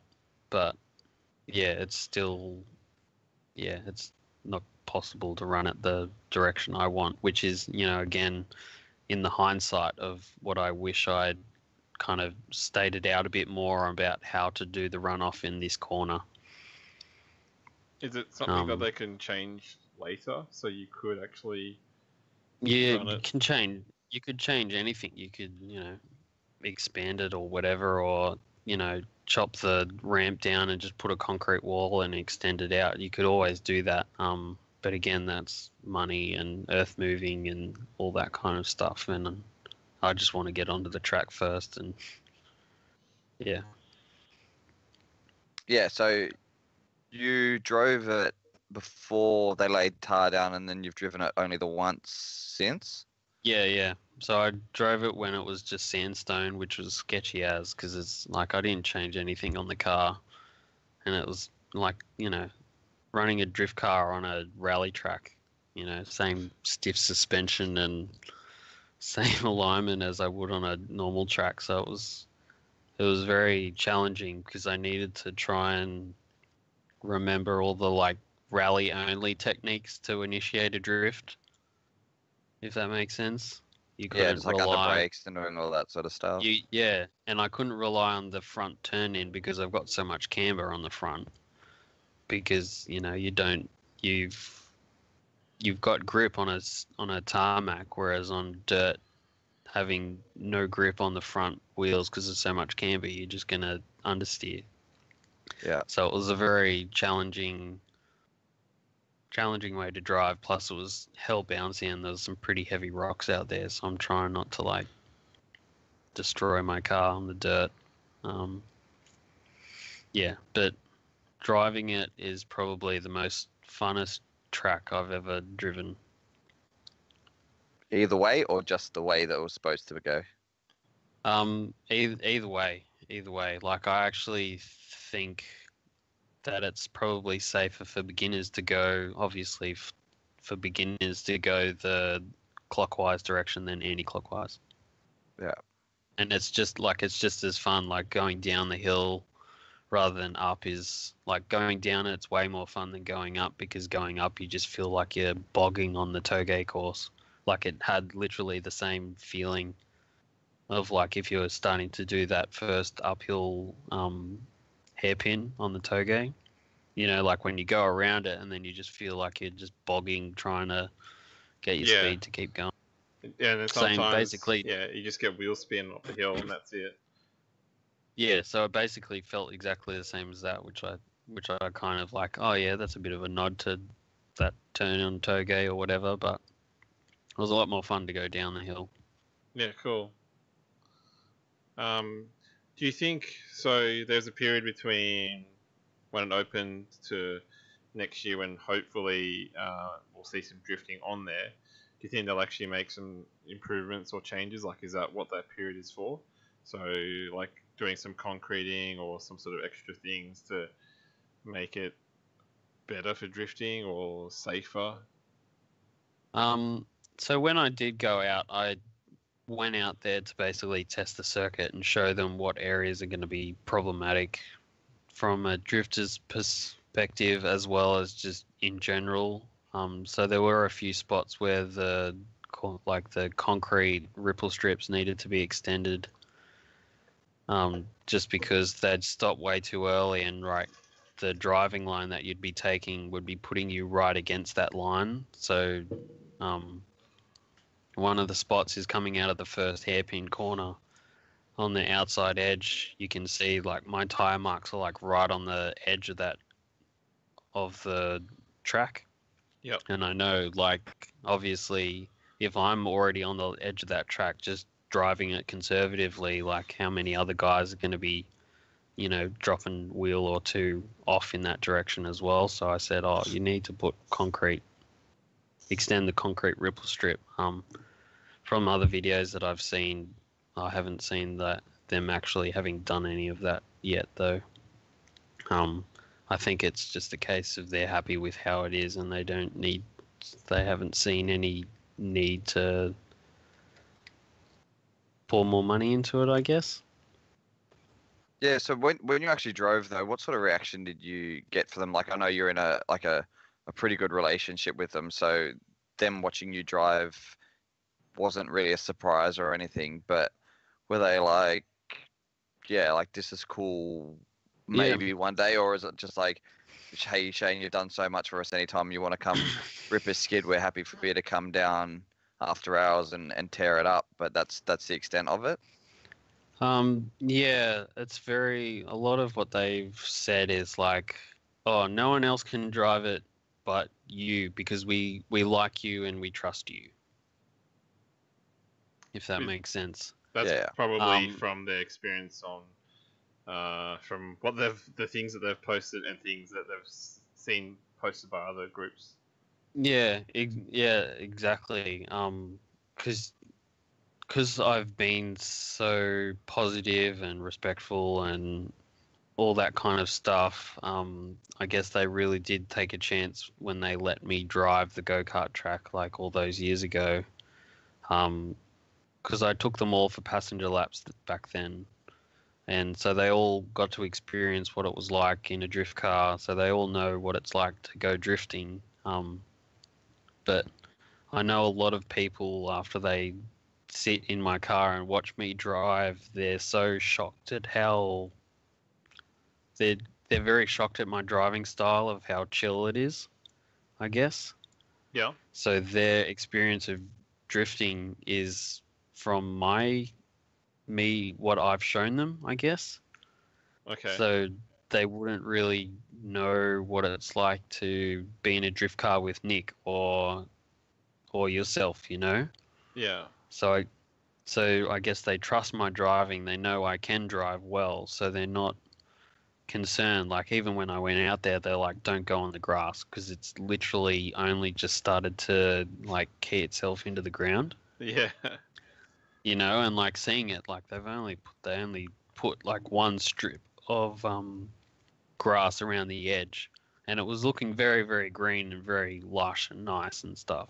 But like, if I'm pretty sure if I dropped a wheel onto it, I would have, you know, ripped a few pads off the ground and that kind of thing. But you know, obviously they're trying to get the grass to key in so it will grow itself. So, you know, I know how to drive and keep it on the track, whereas everyone else. Not saying that I'm better than anyone else, but like I know how to drive to the level to not go too hard and that kind of thing. Whereas if other people go off, they don't trust them, or they don't have their previous experience that I've spent years with. If that makes sense. Yeah. Yeah, So, they're not as comfortable, and I could understand that because watching other people drive, even when they think they've like barely come off, but they've like been massively off for more than they believe anyway. Yeah, exactly. And if you throw 20 odd cars onto the track, like you're guaranteed to at least get someone to touch the grass every lap. Yeah. So eventually it will possibly damage those edges. I think they're wanting, and they know that, you know, that's part of racing, that people will come off and stuff, but they want to basically remove the sketchy drivers, the people that would come off and, you know, stick their throttle into it and not respect the track enough. Yeah. In that regard. Yeah. You know, again, it's Yeah. How do you sort of manage that? Because like Eastern Creek or Sydney Motorsport Park, they tried to have that licensing system. I think it was like a level 1 and level 2 thing, and then he's meant to be vetted and things like that. And they tried to make it fair, but like even when you do that sort of thing, like if you try to do something similar to London, then I think you're just gonna find like who's actually gonna vet them, and if they do get allowed on, then other people will say it's just because they're friends or whatever. But it's I don't know how you would manage that type of thing without upsetting someone, and then ultimately something other negativity being created. Yeah, and that's the, like, I've spoken to them about that as well. Like I have, and said to them, like, I have no idea how you would be able to manage it yourselves. Like, I guess we could, like, the people that I choose could vet the drivers that they allow on, because obviously for the first few events I'm going to handpick everyone by their driving ability, mostly on like how much I trust that they can keep it on off the grass, and but still, like, you know, show them what drifting is and not half like casual drifting, if that makes sense. But long term, like, yeah, I don't know how like someone fresh into the sport just got themselves a car is going to be able to get onto Luddenham easily. Yeah, Like especially by their own ability and no relationship with anyone, you know. there was So I'm that just talk about a skid pan type area being created as well. yeah. Is So I yeah. that going to go ahead, and would that be like a level 1 thing? No. So yeah, because I'd mentioned, oh, maybe you should do a skid pan or whatever, you know, because it will double as like overflow parking, and you'll just give an extra area for people to drive on. Because you can't go wrong with having a skid pan at the track. Like it just mean you can run more events because you all of a sudden you can open it up to the Motorcana guys and all those kinds of events and like beginner drifters as well. So you can run the whole way through of beginners onto the main track. Yeah. Because I'd mentioned that, and then Simo, or I presume it was Simo, made the post about like, yeah, we're not allowing drifting yet, which the key word was yet, but everyone just said saw the no drifting and didn't see the yet, which I just was dumbfounded by. But yeah, they also mentioned the skid pan and just kind of wrote it off as like, we don't need another skid pan, and it's like, because they were trying to like extend an olive branch to us and say like we'll give you something like in the meantime, but then everyone just wrote it off, and then after that they said no, we're not going to even bother with the skid pan, like F them, Yeah, okay, that makes just sense. because of that's because of the reaction that they got from them trying to like be supportive of drifters and give them something at least. They just wrote it off. And also because my idea of a skid pan is like Oran Park skid pan, not Eastern Creek skid pan, if that makes sense. So Yeah, okay. like a long 100+ meter like straight bit of concrete into a bit of a pad. Yeah. And let us use that rather than the main circuit until you're happy with us using that, and then we can migrate over. So you'd still get your third gear entries into an actual little fun circuit to drive on. But obviously that kind of gets lost in translation on a Facebook post of a skid pan. Like it is a skid pan, but it's a skid pan with a 100-meter straight bit on the end. Yeah. Yeah, I It's remember more having like lots of... an undefined circuit. Yeah. Customizable It's a lollipop circuit. Yeah. Yeah. Lollipop track or whatever. Yeah, that similar to was short course. fun. Short course like in it was Queensland, that sort of thing. Yeah. Yeah, because I learned how to mungie on like the skid pan at Oran Park because it was so long. You just go down and go side to side to side, and then there was a big round bit at the end, and you go around the round bit and just go side to side to side back. And it was fun. So why not build that again? Yeah, I guess back not to the anymore. Yeah, not anymore because everyone just hated it. Oh, I did sort of have arguments with people about that, but not on their post. Probably should have been on their post, like arguing against those people that are being negative, but it's too late now. They just... Yeah, and that's half the problem with Facebook is like you don't see the whole conversation. You just see the original post, and then people just flame,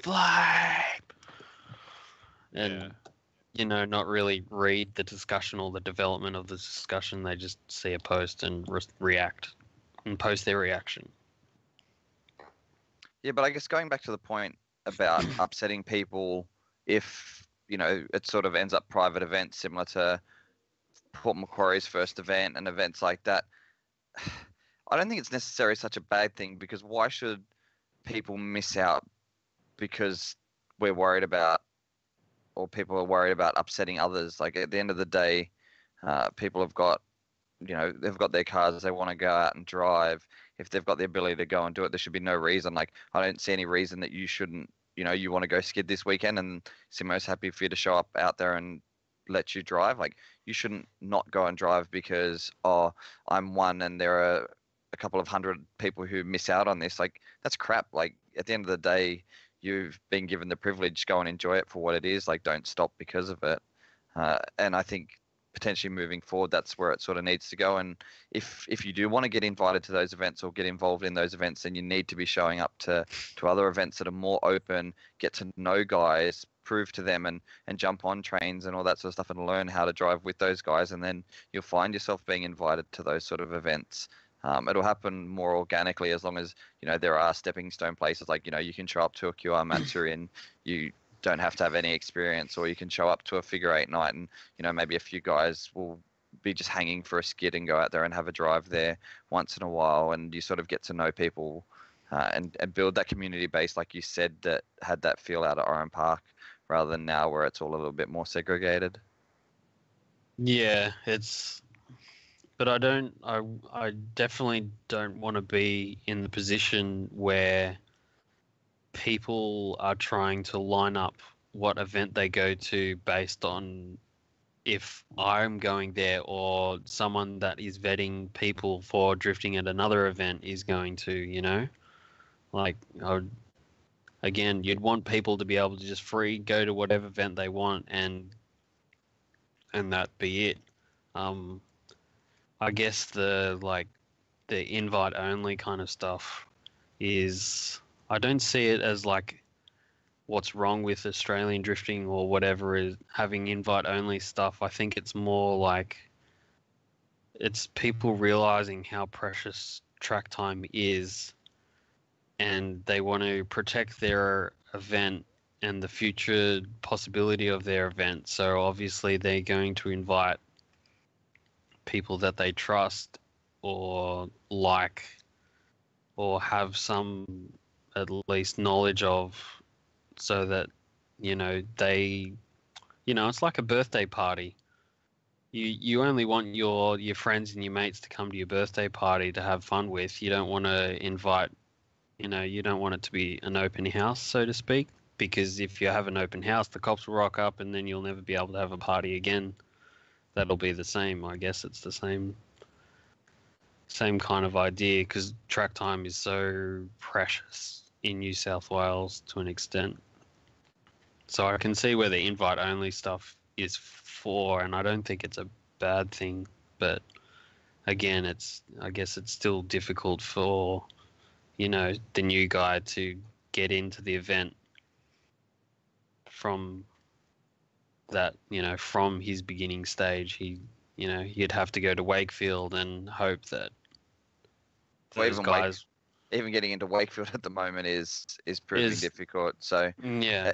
I guess at this stage, while there are still a few open doors, like your figure eight, where the other week, Jai, myself, Grant from up in Newcastle all showed up to the same one. I knew Jai was potentially coming up when I went out. I was just going out to test my car, and he's like, oh, if you're going out, I'll come out. And then Grant rocked up because he just decided, oh, I want to go skid, and he had no idea we were showing up. And then, everybody sort of got into those two guys, because I think I only lasted 2 laps anyway. But those guys ended up doing a bunch of driving together. But they're the sort of nights where you start to get to know a few of the locals, if those guys sort of get involved and like, oh, I've seen you driving, can I jump on with you guys or whatever. And I guess that's how I got to know a lot of guys. But I guess I've come from a fairly social background with sport, so you sort of get used to doing that, where a lot of guys are a bit more sheltered from all of that. But all you guys sort of started from the same place, and I think people just need to start doing more of that and not sticking to their little cliques, and actually getting involved and having chats to everybody else. But yeah, kind of like with me, I think I would, if someone impressed me with their driving, I'd go talk to them and say, hey, you're driving cool. I really like that you do this, and then we'll see if I might actually drive with them rather than them asking to drive with me, because I'm still a bit uneasy if someone I don't know sort of comes up and says, hey, can I drive with you? And then it's like, oh, I don't really know you, so I kind of want to watch you first, kind of thing. That's like would be more comfortable. I think introducing yourself will probably be the first thing if you want to get to know someone, or and yeah, But I think I don't know. it's just actually getting involved though, getting to know people, doing all that again, just not sticking to your clique. Really, it will broaden your horizons. You know, cliche to say, but it really does. And at that stage, if you're that open-minded to do that, you will start to look at other people's driving, look at yourself as a driver and what you can do, and all that sort of flows naturally behind it, as opposed to somebody who's a little bit more closed off and sheltered to everything. They either are super convinced that they're really shit or super convinced that they're really good. Yeah, So, I think they just need to be open-minded, and usually you can tell like the way they drive, and the attitude and sort of like the group. So you'll see like closed off people, they'll be like very tight in a group, where open people will be like looking around and saying hello, and like you can really get the vibe. Like people that are very open, they're like, you might be scared approaching them, but you get the vibe that it's cool. Like I can sort of say hello, and they won't sort of punch you in the face or something like that. Yeah, like I've usually made friends with whoever's pitted next to me, if that makes sense. Yeah. Like, just because you're next to each other, you start sharing tools, or just say, "Oh, how's it going out there?" And that, like the friends that I've made have been through like drift school, because you have to drive with them anyway. So you just try to you just naturally get to know them anyway, because you're driving with one another constantly, so you have something to have that moment to talk about and share and stuff like that. And I'm regularly telling people to drive better at drift school and take a different line and stuff like that, and they've all seemed very receptive of that and positive. And I remember when Isaac was just starting to drive out there, he was very rough, but by the end of the day he was being a lot more consistent. And then I'd started driving with him and giving him pointers on hey, on this corner just try and be wider so that I can jump into the pocket with you, and that kind of thing. So yeah, I guess it does come down to just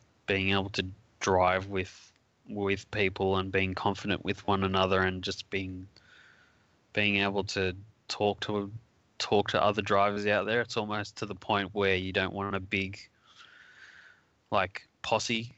You don't want your own big posse to come out and watch you drift, because you'll come in and they'll all just say, "Oh, that was sick, mate. Yeah, that was awesome." And they'll all just lift you up on a pedestal or whatever, and then you'll end up just not meeting anyone, possibly not meeting anyone that way, or you'll just stick with the one mate who invited you out, and you'll just drive with him, and you'll never expand your horizons, which is not a bad thing. But I guess if you want to, it's not bad to expand your friendship circles in drifting. I mean, that's half of it, right? Is the social side and feeling connected to something more so than just, oh, I like drifting and I just go drifting and then go home. It's the social side is a lot bigger aspect, and I think especially in New South Wales, the community is so jagged, because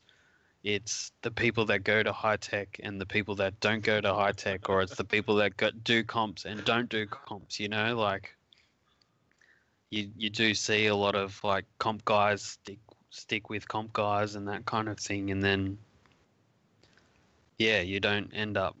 There's never any points when the freestyle side gels or mixes with the other side. I think the first or second Bring the Bash that we did was like the first time when I'd driven with Bo Yates in like 4, 5, 6 years or whatever. Like it'd been that long since I'd driven with him last, just because Bo is solidly comp based, and I'm very solidly, I'm just going out for fun and having good times with my mates and getting better at driving, you know. So there is that very like two sides of it. So you're never gonna blend very well, and you know that's what you see on Facebook these days. I think But in fairness, with that though, guys like Bo have started popping up more and more out at regular track nights, just hanging out or just swinging past an event just to see how things are going, to try and mentor and do all that a little bit more. I think we're starting to talk more about you guys sort of in that mid-range area, but reality is there's not a huge amount of those guys in New South Wales, and I guess there's not enough track events or big track events to draw out that many people. There's so many regular figure 8 nights that you're occasionally run into a few guys who are competing or have previously competed on a figure 8 night, but most guys are sort of either traveling interstate or waiting for your bigger Wakefield events and all that or bash events to happen. I wouldn't drive figure 8 or the wet pen really, and haven't for I think since like World Time Attack like a few years ago, when I tried to get stuff happening through high tech. I haven't driven it since, because it's just I don't like it. It's so bouncy and jaggering and jarring to be out there, and I never feel comfortable because there's always like the bumps everywhere. So you'll initiate, and especially when the walls came in, I was like, hell no, I'm not gonna, I'm not on a big budget, so I can't really afford to keep smashing quarters and all that kind of stuff regularly. Yeah. I can't afford that risk, and I don't want to do that, if that makes sense. Yeah, like I'm sure I'd be able to drift it and still drift it well, but I'm not going to be running the wall, and I'm going to be, sticking to the inside line a lot more than I used to, just because of that risk versus I still want to have a cool drift car at the end of the day, and I want to not break my budget, because it's it's only going to get tighter as I get older. Yeah, and I guess, and in fairness, that's basically how everybody's drifting should be. You've got a means, and you've got to work out what your end goal is and what you actually want out of it, and that's how you should be driving, not to a social expectation, but to the expectation that you put on yourself. And I think that's also where some of the big issues come. If I listened to social expectation, I'd have a 1J in my car, and it would be purple with a a carbon silver bonnet. And chrome graham lights. Yeah, so not chrome, fluoro. Sorry, fluoro. He's got some fluoro. He's got genuine rotors that are fluoro. Rotors. Yeah. Genuine ones. Genuine rotors. Yeah. Did you say genuine rotors? Yeah. Yeah. In my in my British paints, fluoro yellow. Oh my God. So, and I guess back to your other point on the whole like bringing out your own posse. I think so people don't misinterpret what you more mean is non-drift people, as opposed to surrounding yourself with. You might have a big posse that comes out of dudes who you've met through driving, or who do drive that aren't driving that day and have come out to support you. But I think you're talking, your schoolmates who have watched one dude do a skid after school down the street or whatever, and are now full-blown drift experts. And you bring 20 guys out, so you've got no time to actually socialize and meet anybody, as opposed to coming out with maybe one mate who helps you change tires and load and unload the car, and then actually getting to know a whole bunch of people when you don't have the right tools or you need a spare or something like that. Yeah, like there's nothing wrong with doing that. Like you can, and like it would be, if you've got a solid friendship circle around you that's supportive, like I wouldn't say, oh, don't come, otherwise I won't give you drift friends. But like, yeah, like I'm just repeating what I kind of said. It kind of that's how it sounds like it's a bad thing Yeah. to bring your mates to No, drift of events, course. but Yeah, no, it's I just more mean like, yeah, it's not that bad side of it, but when you're trying to get yourself involved in a community, you sort of dive into the community if you bring too much of your own circles in. Of course, once like every so often, bring your mates out. Of course, like it's great and sort of gives people an understanding of what you're actually doing, but also take the time from the other side to get to know your neighbors in the pits or the dude that you're on track with, or before you jump on their door or whatever, rather than thinking that I'm great, I can do this, but if you want more out of it, then keep changing the way you're sort of approaching so you can find a way to get more out of it. I think is sort Yeah. of along the lines of what you meant. Yeah, it's very, it feels very rushed, like the figure eight and the wet pans, just of how it's like set up. I guess it's good wet pan wise because you get forced into all standing around with all the other drivers, so you do get to meet a lot of the other drivers that way. Because I actually met Adam Burgess that way, was going out to a wet pan night. And just seeing him there, and he was learning to drift back then, and like he had a few mates around him, but they were all very open-minded and very like socially like not closed in and all that, and took a whole bunch of them for rides and whatnot. And like it's a good way to meet friends was in that lineup for the wet pan, but then on like the figure eight one, everyone was sitting in cars just waiting to inch forward slightly, Um, Yeah, so many events get, especially when, like, say for the bash, for the last bash, everyone was sitting in a queue for the entire day, so you barely get to talk to anyone except for lunch. So yeah. you can't really. Yeah, I found it very kind of isolating, even though, like, oh, I can see my mate Joey, he's 6 cars back, or I can see Matt, he's 2 cars ahead. Because you're constantly shifting and moving cars up, it's very difficult to get out, chat about the last run that you did, and, get ready for the next one without having to run back to your car every 2 or 3 minutes to move it up a few spots. So that's another reason why I'm a bit against the whole like one lap, one long wait kind of. Format. Yeah, I hate that format. I really do. Yeah, you'd rather blow a set of tires off the car and then go and hang out for a while. Yeah, just do because I really liked the start and the end of the bash, because I was like first guy on and last guy off, being the first one out because no one had like gotten their act together, and they were slow with getting organized. That by the time that everyone started filtering out, I'd already had 4 runs pretty much back to back, and so I had already kind of understood the layout and the line that I needed to take, and the rest was trying without much success to find someone to tandem with that didn't spin in front of me or scare the crap out of me. Yeah. Yeah, Yeah. It was also hard to get organized with people that you actually wanted to drive with because the track was narrow and 2 lines of people was, Yeah, because I'd try and orchestrate it so that I'd actually be in a group with like my, mate Matt, or trying to line up with Joey.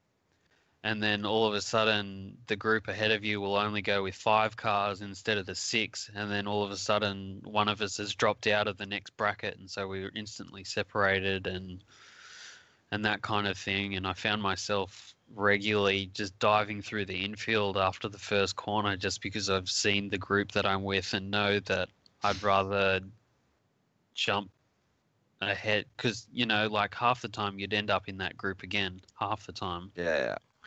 And so, it basically came down to trying to maximize the good quality time with, the bad runs. You didn't want to end up in a bad group, and that's why I hate the whole single lap or yeah, that kind of whole thing. I just want to do solid runs, and that's how you learn is by doing lap after lap, you know. So, like, what sport did you do at the Olympics? I can't remember. I skated. Yeah, you skated. So, like, you didn't go and skate for 30 seconds, get off the ice, chill out on the side. You were An on hour the and a half ice. at a time. Yeah, kicking Yeah. your own ass. Yeah. Exactly. So you get that time, whereas on drifting with the whole one lap, one long wait, you know you're driving for a minute, not even a minute, like 40 seconds, and If you're then lucky on a track. yeah. Well, I think Lee from Driving Sports had timed the South Circuit days as you were driving for a minute when we're doing turns 4 to 12. You're driving for a minute and then you'd come back and wait 10 to 15 minutes for your next run. Yeah. You definitely can't build muscle memory or anything off something that's Yeah, you that can't sporadic. you can't get a rhythm, you can't kind of feel the flow. Your car gets either starts to overheat because you're not moving and you're stuck behind 6 other hot cars, or your tires get cold again, so when you go out you understeer and spin on the first turn and all that kind of stuff. And yeah, not a fan. Yeah, it's probably okay on, not okay on most situations, but if you get to drive somewhere special, say that doesn't open up very often, like, hey, we get to do turn 1 at Eastern Creek or something crazy like that, hey, that's not so bad. I'll sacrifice the fact that I only get to do, you know, one lap and then wait 15 minutes because it's something special. But when you're talking small tracks that are fairly generic or whatever, you sort of hope that you can find a rhythm and find a flow and actually feel like you're improving, rather than being like, oh, I'm just happy I finally got one clean lap in today, or that sort of Yeah. stuff. Yeah, definitely. Like, it's sacrifice. Like, as if we get to drive a track, I mean, which is what it is in New South Wales. If we get to drive, I mean, you're willing to make sacrifices in the quality and the time of the track time. Like, yeah, if it was for half the time, you'd still go because you never get to drive the place, or you make sacrifices. Yeah, just have to in New South Wales for what you get. Yeah, and you're not going to show up to a figure 8 night and hope that you get 3 laps of the track in an hour and a half or something like that. Like, nobody's going to show up to that sort of thing. Yeah, exactly. Like, if you start kind of trying to work out how much time you're actually going to get, you don't want to, especially for me, like, I can only afford to go drifting so often. And if, like, the event is looking like it's not worth the time, like, because for a while with the bash, when the schedule got changed and we were going to get mixed in with the motorbikes and have less time up there, I was seriously considering bowing out because I didn't want to drive all the way to port and miss hanging out with my cute little loud kid, to drive for like a few hours when I could just kind of go to the drift school the next week, drive literally all day and still have fun, if that makes sense. Yeah, of course. Yeah, to only get, and I think it was going to end up being like 3 or 4 sessions with 60 cars, you're probably looking at, the reality was people were probably going to get maybe a grand total of maybe 20 laps in the day. Yeah. And that's, yeah, not, when you add in all your extras on top of that, your extra night's accommodation to be up there before you travel, just the amount of hours you're on the road, all that sort of stuff. It just, the fun per lap, and this is where a lot of people's arguments is over some of the comps and all that, is like your fun per lap and dollar per lap ends up just blowing out so far that it's really not worth it. Like, each lap has actually cost you several hours of time to do that one lap, even though that lap is 40 seconds, 30 seconds, and then it's also cost you several $100s just to do that one lap. So Yeah. And then you end up straightening and then losing, or your glove falls off and you lose out to Monkhouse. It's just, it's really not. It really isn't worth it. And I think that's where when people argue about it, it's people have to understand that's what a lot of people are Greg actually. got that. No, No, I'm I guessing, doubt he would have. Yeah. I'm guessing it's an ADGP No. No. reference, or No. You Where had did to be there, mate. You had Yeah. to be there. where did you lose, mate? You tell him the story, EG. You No, have a lot no. more. No, you don't want it. Or was it EG who lost? No, yeah, I lost. Yeah, And because I had to have a glove. G1. Yeah. Yeah, because at G1 we needed to like Sunaga was very adamant, like we're pro comp, so wear gloves, and because Australia still hasn't realized or hasn't like gotten that fact is, hey, gloves. Like I saw a video of the high tech comp on the weekend, and the dude was like full race suit, and his like little white hands were on the steering wheel, and it was just like, oh, that looks so unprofessional. And yeah, Sunaga was like, you got to wear gloves. And so everyone's trying to find gloves. So everyone's going to oh, what's the shop called? The Seven Power whatever, Komori. like yeah, Power Komori, and Yeah. those shops trying to like find any kind of gloves, and people are wearing like welding gloves on the track, and just to like pass Sunaga's rule, and the glove that EG had wasn't his normal gloves, and the glove like fell off when he think was it on was- Minami. I think after that is when I actually bought the Team Orange gloves. Yeah, Yeah. yeah. 'cause A that few was people dumb. are buying those gloves. Yeah. Yeah. But is this EG's story as to why he was shit? No, I It actually was did. his- Like I slipped off. Like Yeah. I went to grab the wheel and I grabbed just glove only. But is there video or anything of this, or like Oh, There somewhere. probably will be. There probably would be. Yeah. It would be. Yeah, it's a long time ago. 2012. But maybe we could do it- 2012. but- Yeah. But if I've been somebody looking. like yourself was doing a commentary video, you'd probably just be making reference to how shit you were. So let's just say Yeah, that was it's not really the gloves. dumb. Yeah, that let's was just my say it's not fault, the gloves' 'cause- fault. You're just shit. Because I, yeah, that was my fault. I could have managed that, but I didn't. So it was irritating. Your other run was solid, but then the other run you screwed up, and then because your glove fell off, and then Monkhouse kept going, and you Yeah, got eliminated. yeah, And you came in, and like the first line you said is like, I should have beat Monkhouse, and for the rest of the time we were over there, every now and again you'd be like, I should have beat Monkhouse. It was great, Yeah, it was great annoying. time. Yeah. Yeah, That's- sorry to yeah. like make you Open. relive that. Yeah, opening old wounds. Yep. Yep. So yeah, now I always buy. If I don't have the Team Orange gloves, I've went and bought proper racing gloves. Just pay for it. Yep. Yeah. I bought cheapo motocross bike gloves because I didn't like racing gloves because they were just too thick, and I've got like little skinny hands, and so I just found the gloves that worked, and they didn't complain. So Okay. Yeah, I hate But only- wearing gloves, so Yeah. I don't wear them. I think You get used once to we it. got told, after we got told we needed to wear gloves for G1, I haven't not worn gloves since. Yeah, fair enough. I just wore, committed. I wore mine for high tech, and then every other time that I don't have to wear them, I wouldn't wear them.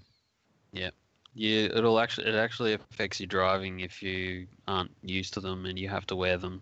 Yeah, So it's better to just get used to wearing them, because if you want to be pro, you're gonna have to wear gloves eventually. So you might as well just wear gloves now and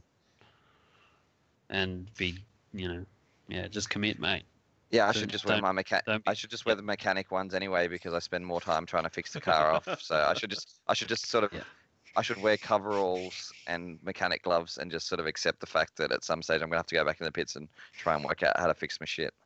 Yeah, don't need a race suit. Just wear some Japanese overalls and put some logos on it, and you're set. Yeah. Well, that's basically what I need with the amount of shit that I've been doing lately. So Oh, you feel like you've done a lot of work, Greg. I spent a lot of time in the last 12 months or 18 months towing a car around the country and then loading it back onto a trailer broken. So hey, but I put a motor in by myself for the first time ever over the weekend, and it runs. Wow. Yeah, no. I haven't touched my motor since 2011. So at the moment, Greg's got his finger up at the The camera. the only thing I've ever broken in my car was the standard SR gearbox, because I stripped it on North Circuit, just under full power. I just stripped all the gears off, and then I Wow. put an R33 box in it, and it's been fine since. Well, hopefully I'm heading to more reliable times again. So Yeah. What turbo have you got? G25 550. So just downgrade it, and you'll be reliable. No, No, it's just gonna that run. is the Oh. that is the downgrade. That is Oh, the really? downgrade. Yeah. Yeah. I was on a 3076. Oh So, wow. but I'm dropping it down to 16 pound. It's a standard motor. Let's see what happens. Yeah, Should that's be all. okay. That's all you need, eh? Like it goes back to the drift Bible. You know, I still base everything that I do off that is balance, and that's why I'm getting the drop knuckles for the front, so I get balance again. Yeah, it's all balance, and you don't need that much power because I'm not running 265 semis, even though I have regularly run 265 semis all round and like love it because it's just so crazy and fast, but it's way not financially. I can't do Viable. it consistently. Yeah. Yeah, it's not viable. Yeah, but I'd love to be able to do that But because it's just so much faster and so much more fun. maybe we need to do a Shane's Drift Bible. I think that'd Shane be a and good Ebert. idea. Big grip, low power. Yeah, but I think a lot of people don't know how. Like even for me, I sort of started chasing power after totally cooking my clutch and all that on South Circuit, high tech round. Only running 235 semis, but I was just trying to clutch kick the fuck out of it the whole way up the hill, trying to get to wheel spin. But that's all the heart in the world, but no idea on how to actually get it to keep going. And I think that's where a lot of people, the easy solution to that is you get a clutch that won't slip, so you put a stronger box behind it, and then you give it a shitload more power, and then you just do a big rolling burnout up the hill, and you don't have to worry about the driving technique side of things because it's the quicker way to get there. But it's not necessarily it's definitely not the best way to get there. And then you've got all the problems that come with that and the big financial problems that come with that, where a lot of people don't, I guess back to the point of the lack of track time in New South Wales is how do you learn to drive that? Like I wouldn't imagine driving your car on 265 semis in the rear. Like I did it when my car was on like 280 kilowatt, and I thought I was going to lift the front of the car up and end up, in the dump on the other side of Eastern Creek because of, just how quickly it hooked up. But then I went and drove a faster track and I felt like I didn't have enough power to sort of break that traction. But that was probably me with my asshole clenched really tight and no guts to actually really throw it in properly. Yeah, I think it's going to be really interesting when driving sports do their North Circuit Day in December, because it's like they're going to have pretty high entrant numbers. I think like 80 or something like that are going to be their target. So you're going to have 80 cars for the circuit, which sounds a lot, but how like they're running it as like a full open, like keep going around circuit, which is what, exactly what I want. So everyone's going to get a lot of solid time, and it'll be very interesting seeing everyone's driving because majority of drivers in New South Wales haven't seen past second gear. Yeah, and honestly, it's like anybody who listens to this and thinks that Shane's poking fun, like reality is, stabbing everyone. But it's not a stab. It's true. Like a lot of people, the majority are inexperienced. Like it's just it's the same with me. I haven't been out of like third gear. I've been in third gear probably a total of like 5 minutes max this year. Yeah, but I think that, but people think like these sort of conversations are poking fun at a specific group or specific people or putting people down. It's like no, you're gonna suck at it when you first try and do it. It's just part of learning, and but accept the fact that you are going to suck at it. And when you suck at it, try and, take everything that you do as a learning experience, and then you get better at it, as you go, rather than thinking that first lap out you're going to be some hero and be able to do it. And some people go out there and be a hero and do it first go, but there's a good chance that they've got experience in something else that's given them that feel to be able to do it, or they've fluked at one run and the next run they're barrel rolling through one of the corners. It's going to be interesting. It's not going to be like I'm sure there's going to be people that just are going to struggle with the high speed of it, because it's really going to be a high speed event. Whereas we haven't had a high speed event since the last, I guess if you go to Wakefield and they let us do the long course, that's probably pretty fast. But not continuous fast like that though. Yeah, it's a different, especially when you start pushing fourth gear. I guess some people are doing that down the straight at Wakey, fourth gear into the first corner, so they would be a bit more comfortable and know what to expect. But if, say, the people that have only ever done, Bring the Bash level events, going to fourth gear is going to be a big step. Because everything changes when you start going faster. It's actually easier when you go fast. The faster you go, it's actually a lot easier to drift, if that makes sense, or what I found. Yeah, but then it's trying to get your brain to override what your body's telling you to do. The first time I guess one of the only times I've ever done fourth is turn one at QR, and the only reason I actually had the guts to do it was because Tiana Fink was told me the day before I went out there, she's like, basically, you're a pussy if you don't grab fourth.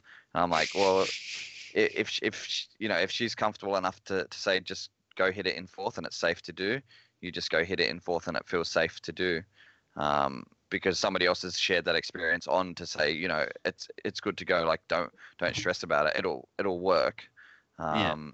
So, and I think, and that's one of the other big things with learning to do the driving is listening to those experiences and trying to override your own feelings sometimes on things, and listening to the good advice you're being given from guys who actually know what they're doing, and just trusting it and giving it a go rather than sort of staying in that safe zone the whole time. Yeah, well, I'm sure by the end of the event, everyone's going to be going 10 times faster and be so much more confident at going at speed, that everyone's probably going to get addicted to it again and want just fast circuit days. Because for a while, a lot of people were I just want to go fast. I want to be in fourth gear. I don't want to be in second gear. I want to be in fourth. And then the events disappeared and you're like, I'm not driving anymore because I can't be in fourth. And it's well, see ya. Yeah. Yeah. Yeah, it's yeah. Yeah, I know. Yeah, I've heard of those people as well. Yeah, those people just being very generic and vague, yes.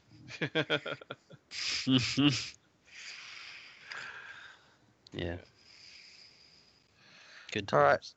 So, anything else you sort of want to share, or I'm sure you'll be somebody that will probably sort of pop up again at in the future, considering you are, you've had a lot of experience in the sport, and you've seen and done a lot of things that a lot of people haven't done, and you've been around long enough to have seen a lot of changes.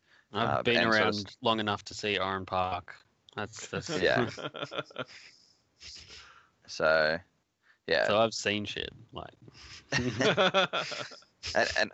we'll try and get you to be less politically correct as we get you on. I'm sure someone's gonna not like me anymore after this. Look, I don't think there's anything that was said that that isn't. No, look, I'm if sure you can't, someone will find a way it's to twist and contort the words into the world. offense. That's the world that we're in now. Everyone can't deal with an opinion and gets salty and then just hates them for the rest of their life, even though I'll never know that they hate me. The amount of times people have oh, but Shane hates me, and I'm like, what? Who the fuck are you? I thought you were pretty cool, and I would have said hey if you ever said hey, but you never did. So, all these people, like, I'm sure there's people out there that just don't talk to me. Like, there's heaps of people that I know and have talked to and then been friends with, and then all of a sudden just not been friends with. And so, I'm sure people are getting salty about whatever I've said, but, if you knew me, which most of them probably don't because they just, go to comps and I don't. Yeah, like, oh. Now I see why you and EG are friends. Yeah, well, because I remember we used to sit on the infield at Wakefield together and just judge people. Yeah. Yeah, we did that. That was what we did. Yeah. And then I ended up judging people at High Tech. And yeah, some people didn't like that. Do you feel dirty now? No, Has it I washed off? How many cold showers have you taken? I don't feel dirty about like trying to do things with High Tech because it just comes back to me wanting to try and get something to happen for the community, because at the time it was looking a bit bleak, and George comes in with High Tech with a bit of money backing, so I'm basically my aim was basically to get events happening again through George, because he had the money, he had the backing with Eastern Creek to get events, and from the beginning I'd basically said we need practice days, otherwise your series is going to be dead in 2 years, because you'll only have the same 5-10 drivers driving, and like that's what happened for ages. Is you only had the same 5 guys on the podium over and over again. You didn't have any fresh blood because you didn't have any practice days to feed it, and then we started getting the drift for real days on the Friday, which is a step in the right direction, but it's like, how many years has it been running and it's only just started happening? Yeah. I tried. I did what I could. I tried to run different layouts on the figure eight because I could not stand having to watch an entire series on repeat every round, if that makes sense. Yeah, you can go watch Sprint Car for the same thing. Yeah, exactly. Like, it's just round and round and round, and that's what the comp was back then. It's good that it's on different tracks now because it gives that variety on every event, whereas at the figure eight it was the same event repeated 5 times. And I wanted to do different layouts, and I'd say, oh yeah, do this layout, and me and EG actually tried a few layouts at the High Tech event, and they were really fun. But they were, good. But then cams wouldn't allow it because George was going through cams for the comp at that time because it was a crossover, and you're not supposed to do crossovers in motorsport because it's a danger and all that. And they'd put in the directional ripple strips, which is just stupid. Yeah. That was really dumb. Yeah, it was really dumb. So basically I'd given up because it wasn't going anywhere. I wasn't getting anywhere with anything that I was saying, and like I was head judge of the comp series, and I was constantly want to try new things, but I wasn't getting anywhere. So it's like I'm not waste energy. Yeah. Yeah, and that was when I was still on the cams board as well, and it basically all gotten to a point where I was just like, nah, screw it. I'm over trying to get things happening better for New South Wales. I'm just going to go drive when I can and just enjoy myself again, and that's what I did. Yeah, and that's what you can really do. A lot of people don't appreciate the work that you did, and they don't understand it. They just never hear it. They don't know, and then they think it's easy. You just pay money, but yeah, there's a lot of other hurdles that people don't know. Oh, yeah, I've tried many things, and thanks for the encouragement. I gave it a shot. I did what I could. I'm at the stage where I'm just driving for the fun. I just maximize my fun with the money that I've got. Yeah, but your input isn't. The people who know and value guys like you still continue to value like the fact that with no direct club involvement, you were pulled into that New South Wales drift meeting that went on earlier in the year.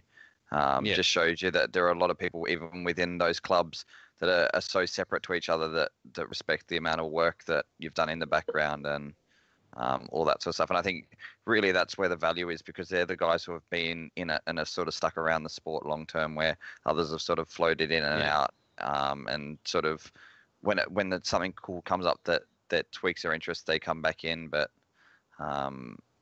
if there's only a good solid foundation of guys who actually have stuck through all the ups and the downs and all that, and I think all those guys still highly value you, because that still shows it from that, even if a lot of it has fallen to nothing. But I don't think anything can ever fall to nothing, because it's been experiences learned. And I guess it sounds like, even from speaking to you about all the Luddenham stuff, that if you have your time again, which you may have your time again with getting to design a track, there's a whole lot of things that you've already learnt that you would do totally different, which would probably pull things into fruition a lot quicker than what we might be dealing with Luddenham. So we just need Bamford to win a shitload of money, and you can design his track for him. Yeah, like there's spots out there that I've got I'm keeping a close watch on, that I'm hoping will pop up and somehow become available. Like the biggest thing as well, like with trying to find a place, is like I don't have the money at all to be able to actually follow through on any of these designs or applications. Like as much as it's like, I'm going to do all this and I'm going to get drift happening again, but like ultimately I have no cash, and I've never gotten to the point where I've needed cash yet. So that's still like the big hurdle, is like I'm fearful of like I'll actually get somewhere, and then they'll be asking for like a down payment of like thousands of dollars, and I'll be like, just like give me a few weeks. And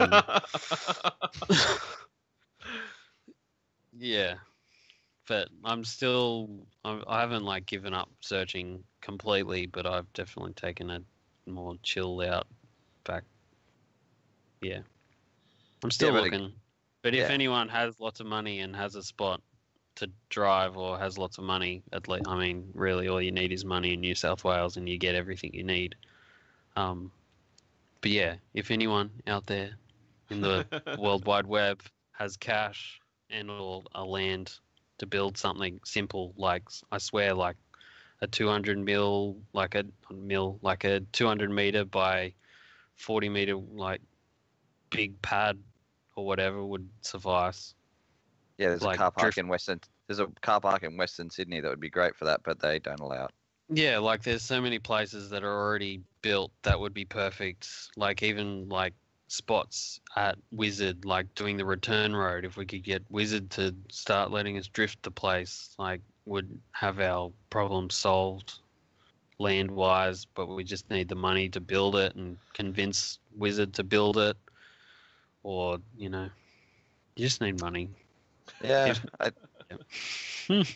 Sounds like a little community group needs to start back up again, but away from the being underneath sort of something like a CAMS organization, but sort of trying to pull in guys who have sort of skills in different areas that can actually genuinely make it happen. Like the fact that you're in the drafting sort of thing, and then somebody who'd be in a marketing background. Like the sport's so diverse that there would definitely be dudes in each sort of almost in each realm that you need to make everything happen.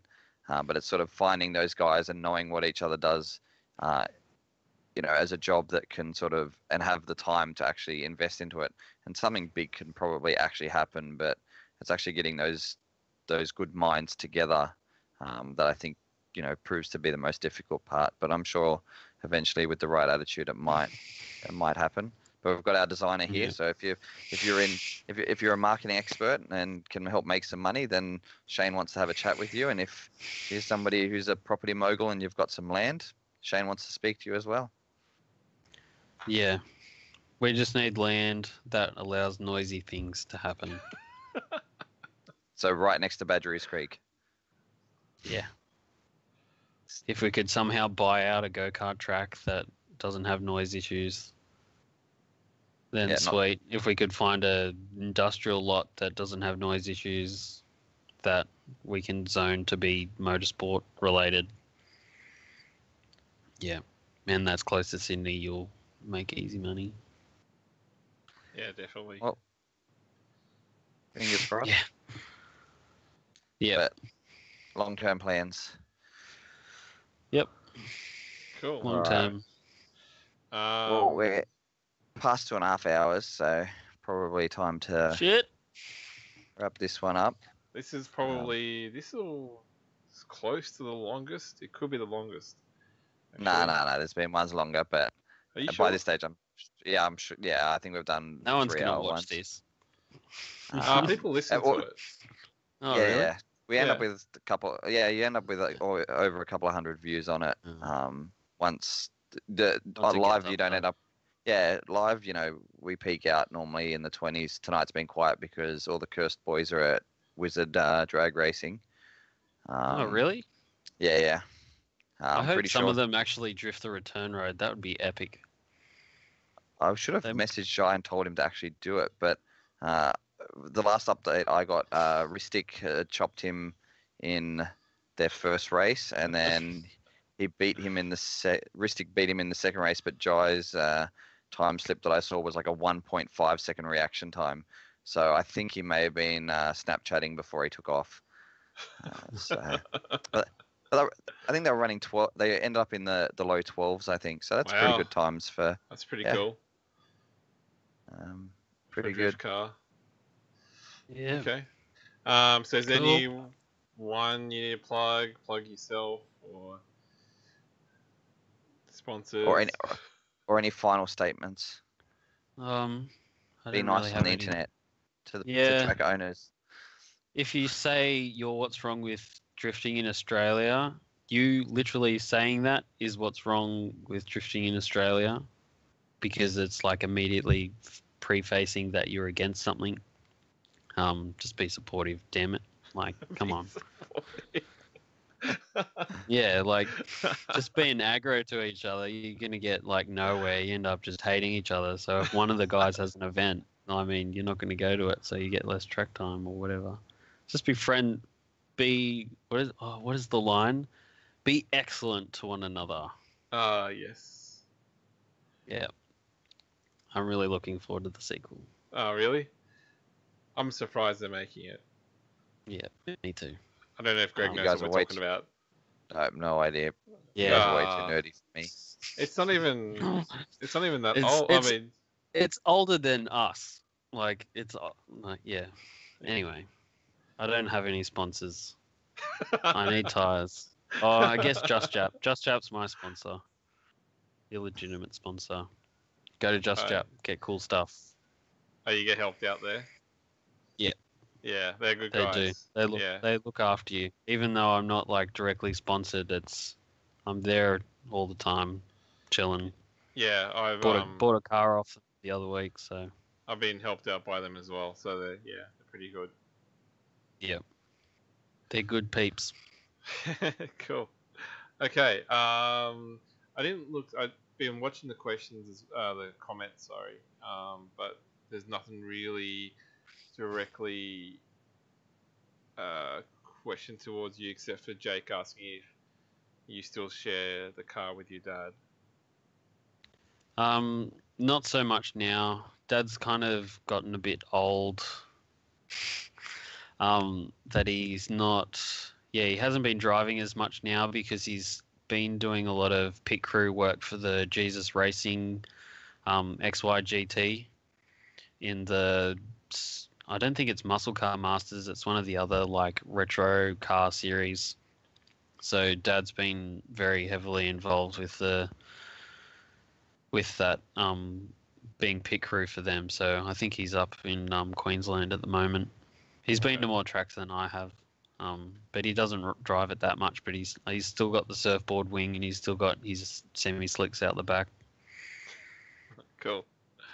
How do we Okay. get to this point in this conversation? We're talking about somebody with money, and your dad's tied up with Fisher. Like, come on, like, there you go. It's all voluntary. Ah, is it? Oh, volunteers. Oh my gosh. Ah, How would I build my motor without volunteers? Oh. come on, I'm sure if you get Fisher involved with the drifting, bigger things could happen. No, he's got all his money invested in his cars. It's a Mate. big operation. I mean, Yeah, but that's what I mean. So all he needs is a S13 in that stable and convert him, mate. he was going to buy a 180 for a while, but I don't think he ended up doing it because he crashed his car, and so he needed to buy another XY GT shell to reshell it. So. Or after he smashed his ankles at Winton. Yep. Ah, fuck. Yeah, that wasn't a good one. Yeah, so Dad does that more so now. He still comes out to the events sometimes. He was up at Bash helping. Yep. So yeah, Cool. that's it. And then Andrew Date's been saying how much he loves you. I love him too. He's a good driver. He's faster than me on 215s than I am on 235s, so Oh wow. That's Yep. cool. He's still in Japan, isn't he? I think. I think so. He keeps posting his S13, like photos of his S13 locally, so I just get so confused. Yeah. Yeah, because I think I see him on Instagram quite a bit. So Yeah. Anyway. Maybe he's somebody we need on in the future. Yeah, should. Yeah, actually, that's a good idea. I've never actually met him, but I think I've been to the same areas as him. Yeah, we Uh, did a drift school. He came out to a drift school a while back, and so it was basically me, Brooke, and Andrew all driving together, and it was Okay. good. Like it was instant, consistent driving, which was great considering I'd never driven with him before and could, predict him straight off the bat. Yeah. No, I was sort of more talking about some street lamp inspections overseas. Oh yeah, Yeah. yeah. Apparently he He's was commented, and he's also commented, I don't have an S13 in Australia. there. Maybe that's someone else. I'm getting confused. No, he had the S4, the blue S14 in Japan, and the FD, I think it was. He recently did an engine change in the FD or something, or Yeah. rebuild. Yeah. And that's think it not the was on same guy who Instagram. has an S13. Maybe I've got two. Oh, all right. Sorry. Oh, you've just offended Thinking some of you're our, you've just offended our viewers. All right, fuck off, Shane. You're done, mate. We're cutting you off here. Clearly drunk. Should have quit a half hour ago, guys. What are you Yeah. doing? And he said, I thought you loved me. Good. Awkward. But Andrew, we'd like to have you come on the show at some stage. So Age is building a schedule, so we'll try and schedule you on because it'd just be cool to get some of your experiences from living and driving in Japan. Cool. All right. right. That's it. So yeah, hopefully, I'm gonna try and secure a guest for next week, but I haven't secured it yet. So watch this space. Yeah, and then there's potentially a big announcement this week from Luke for Cash Kings and DCA round 3. If the guest comes to fruition, watch that space for that. And then also, hopefully in the next few weeks, there might be some big announcements from the guys at Battlist for the drift bit. So I know that they've we'll, had some. We'll try and get him back on as well before that. Yeah, well, as soon as their news is through, they will be on. So Okay. hopefully, if all that goes well for them, everybody keep fingers crossed for them. They're also heading over to Seattle for FD in a couple of weeks. So Cool. fingers crossed for all their stuff in the background. Alrighty. All right. Okay. Well, Good night, guys. thanks, guys. Thanks, Shane, for coming on as well. Thank you, Shane. See yas. Okay. All right. I'll just give me a couple of moments to close this off. Don't awkwardly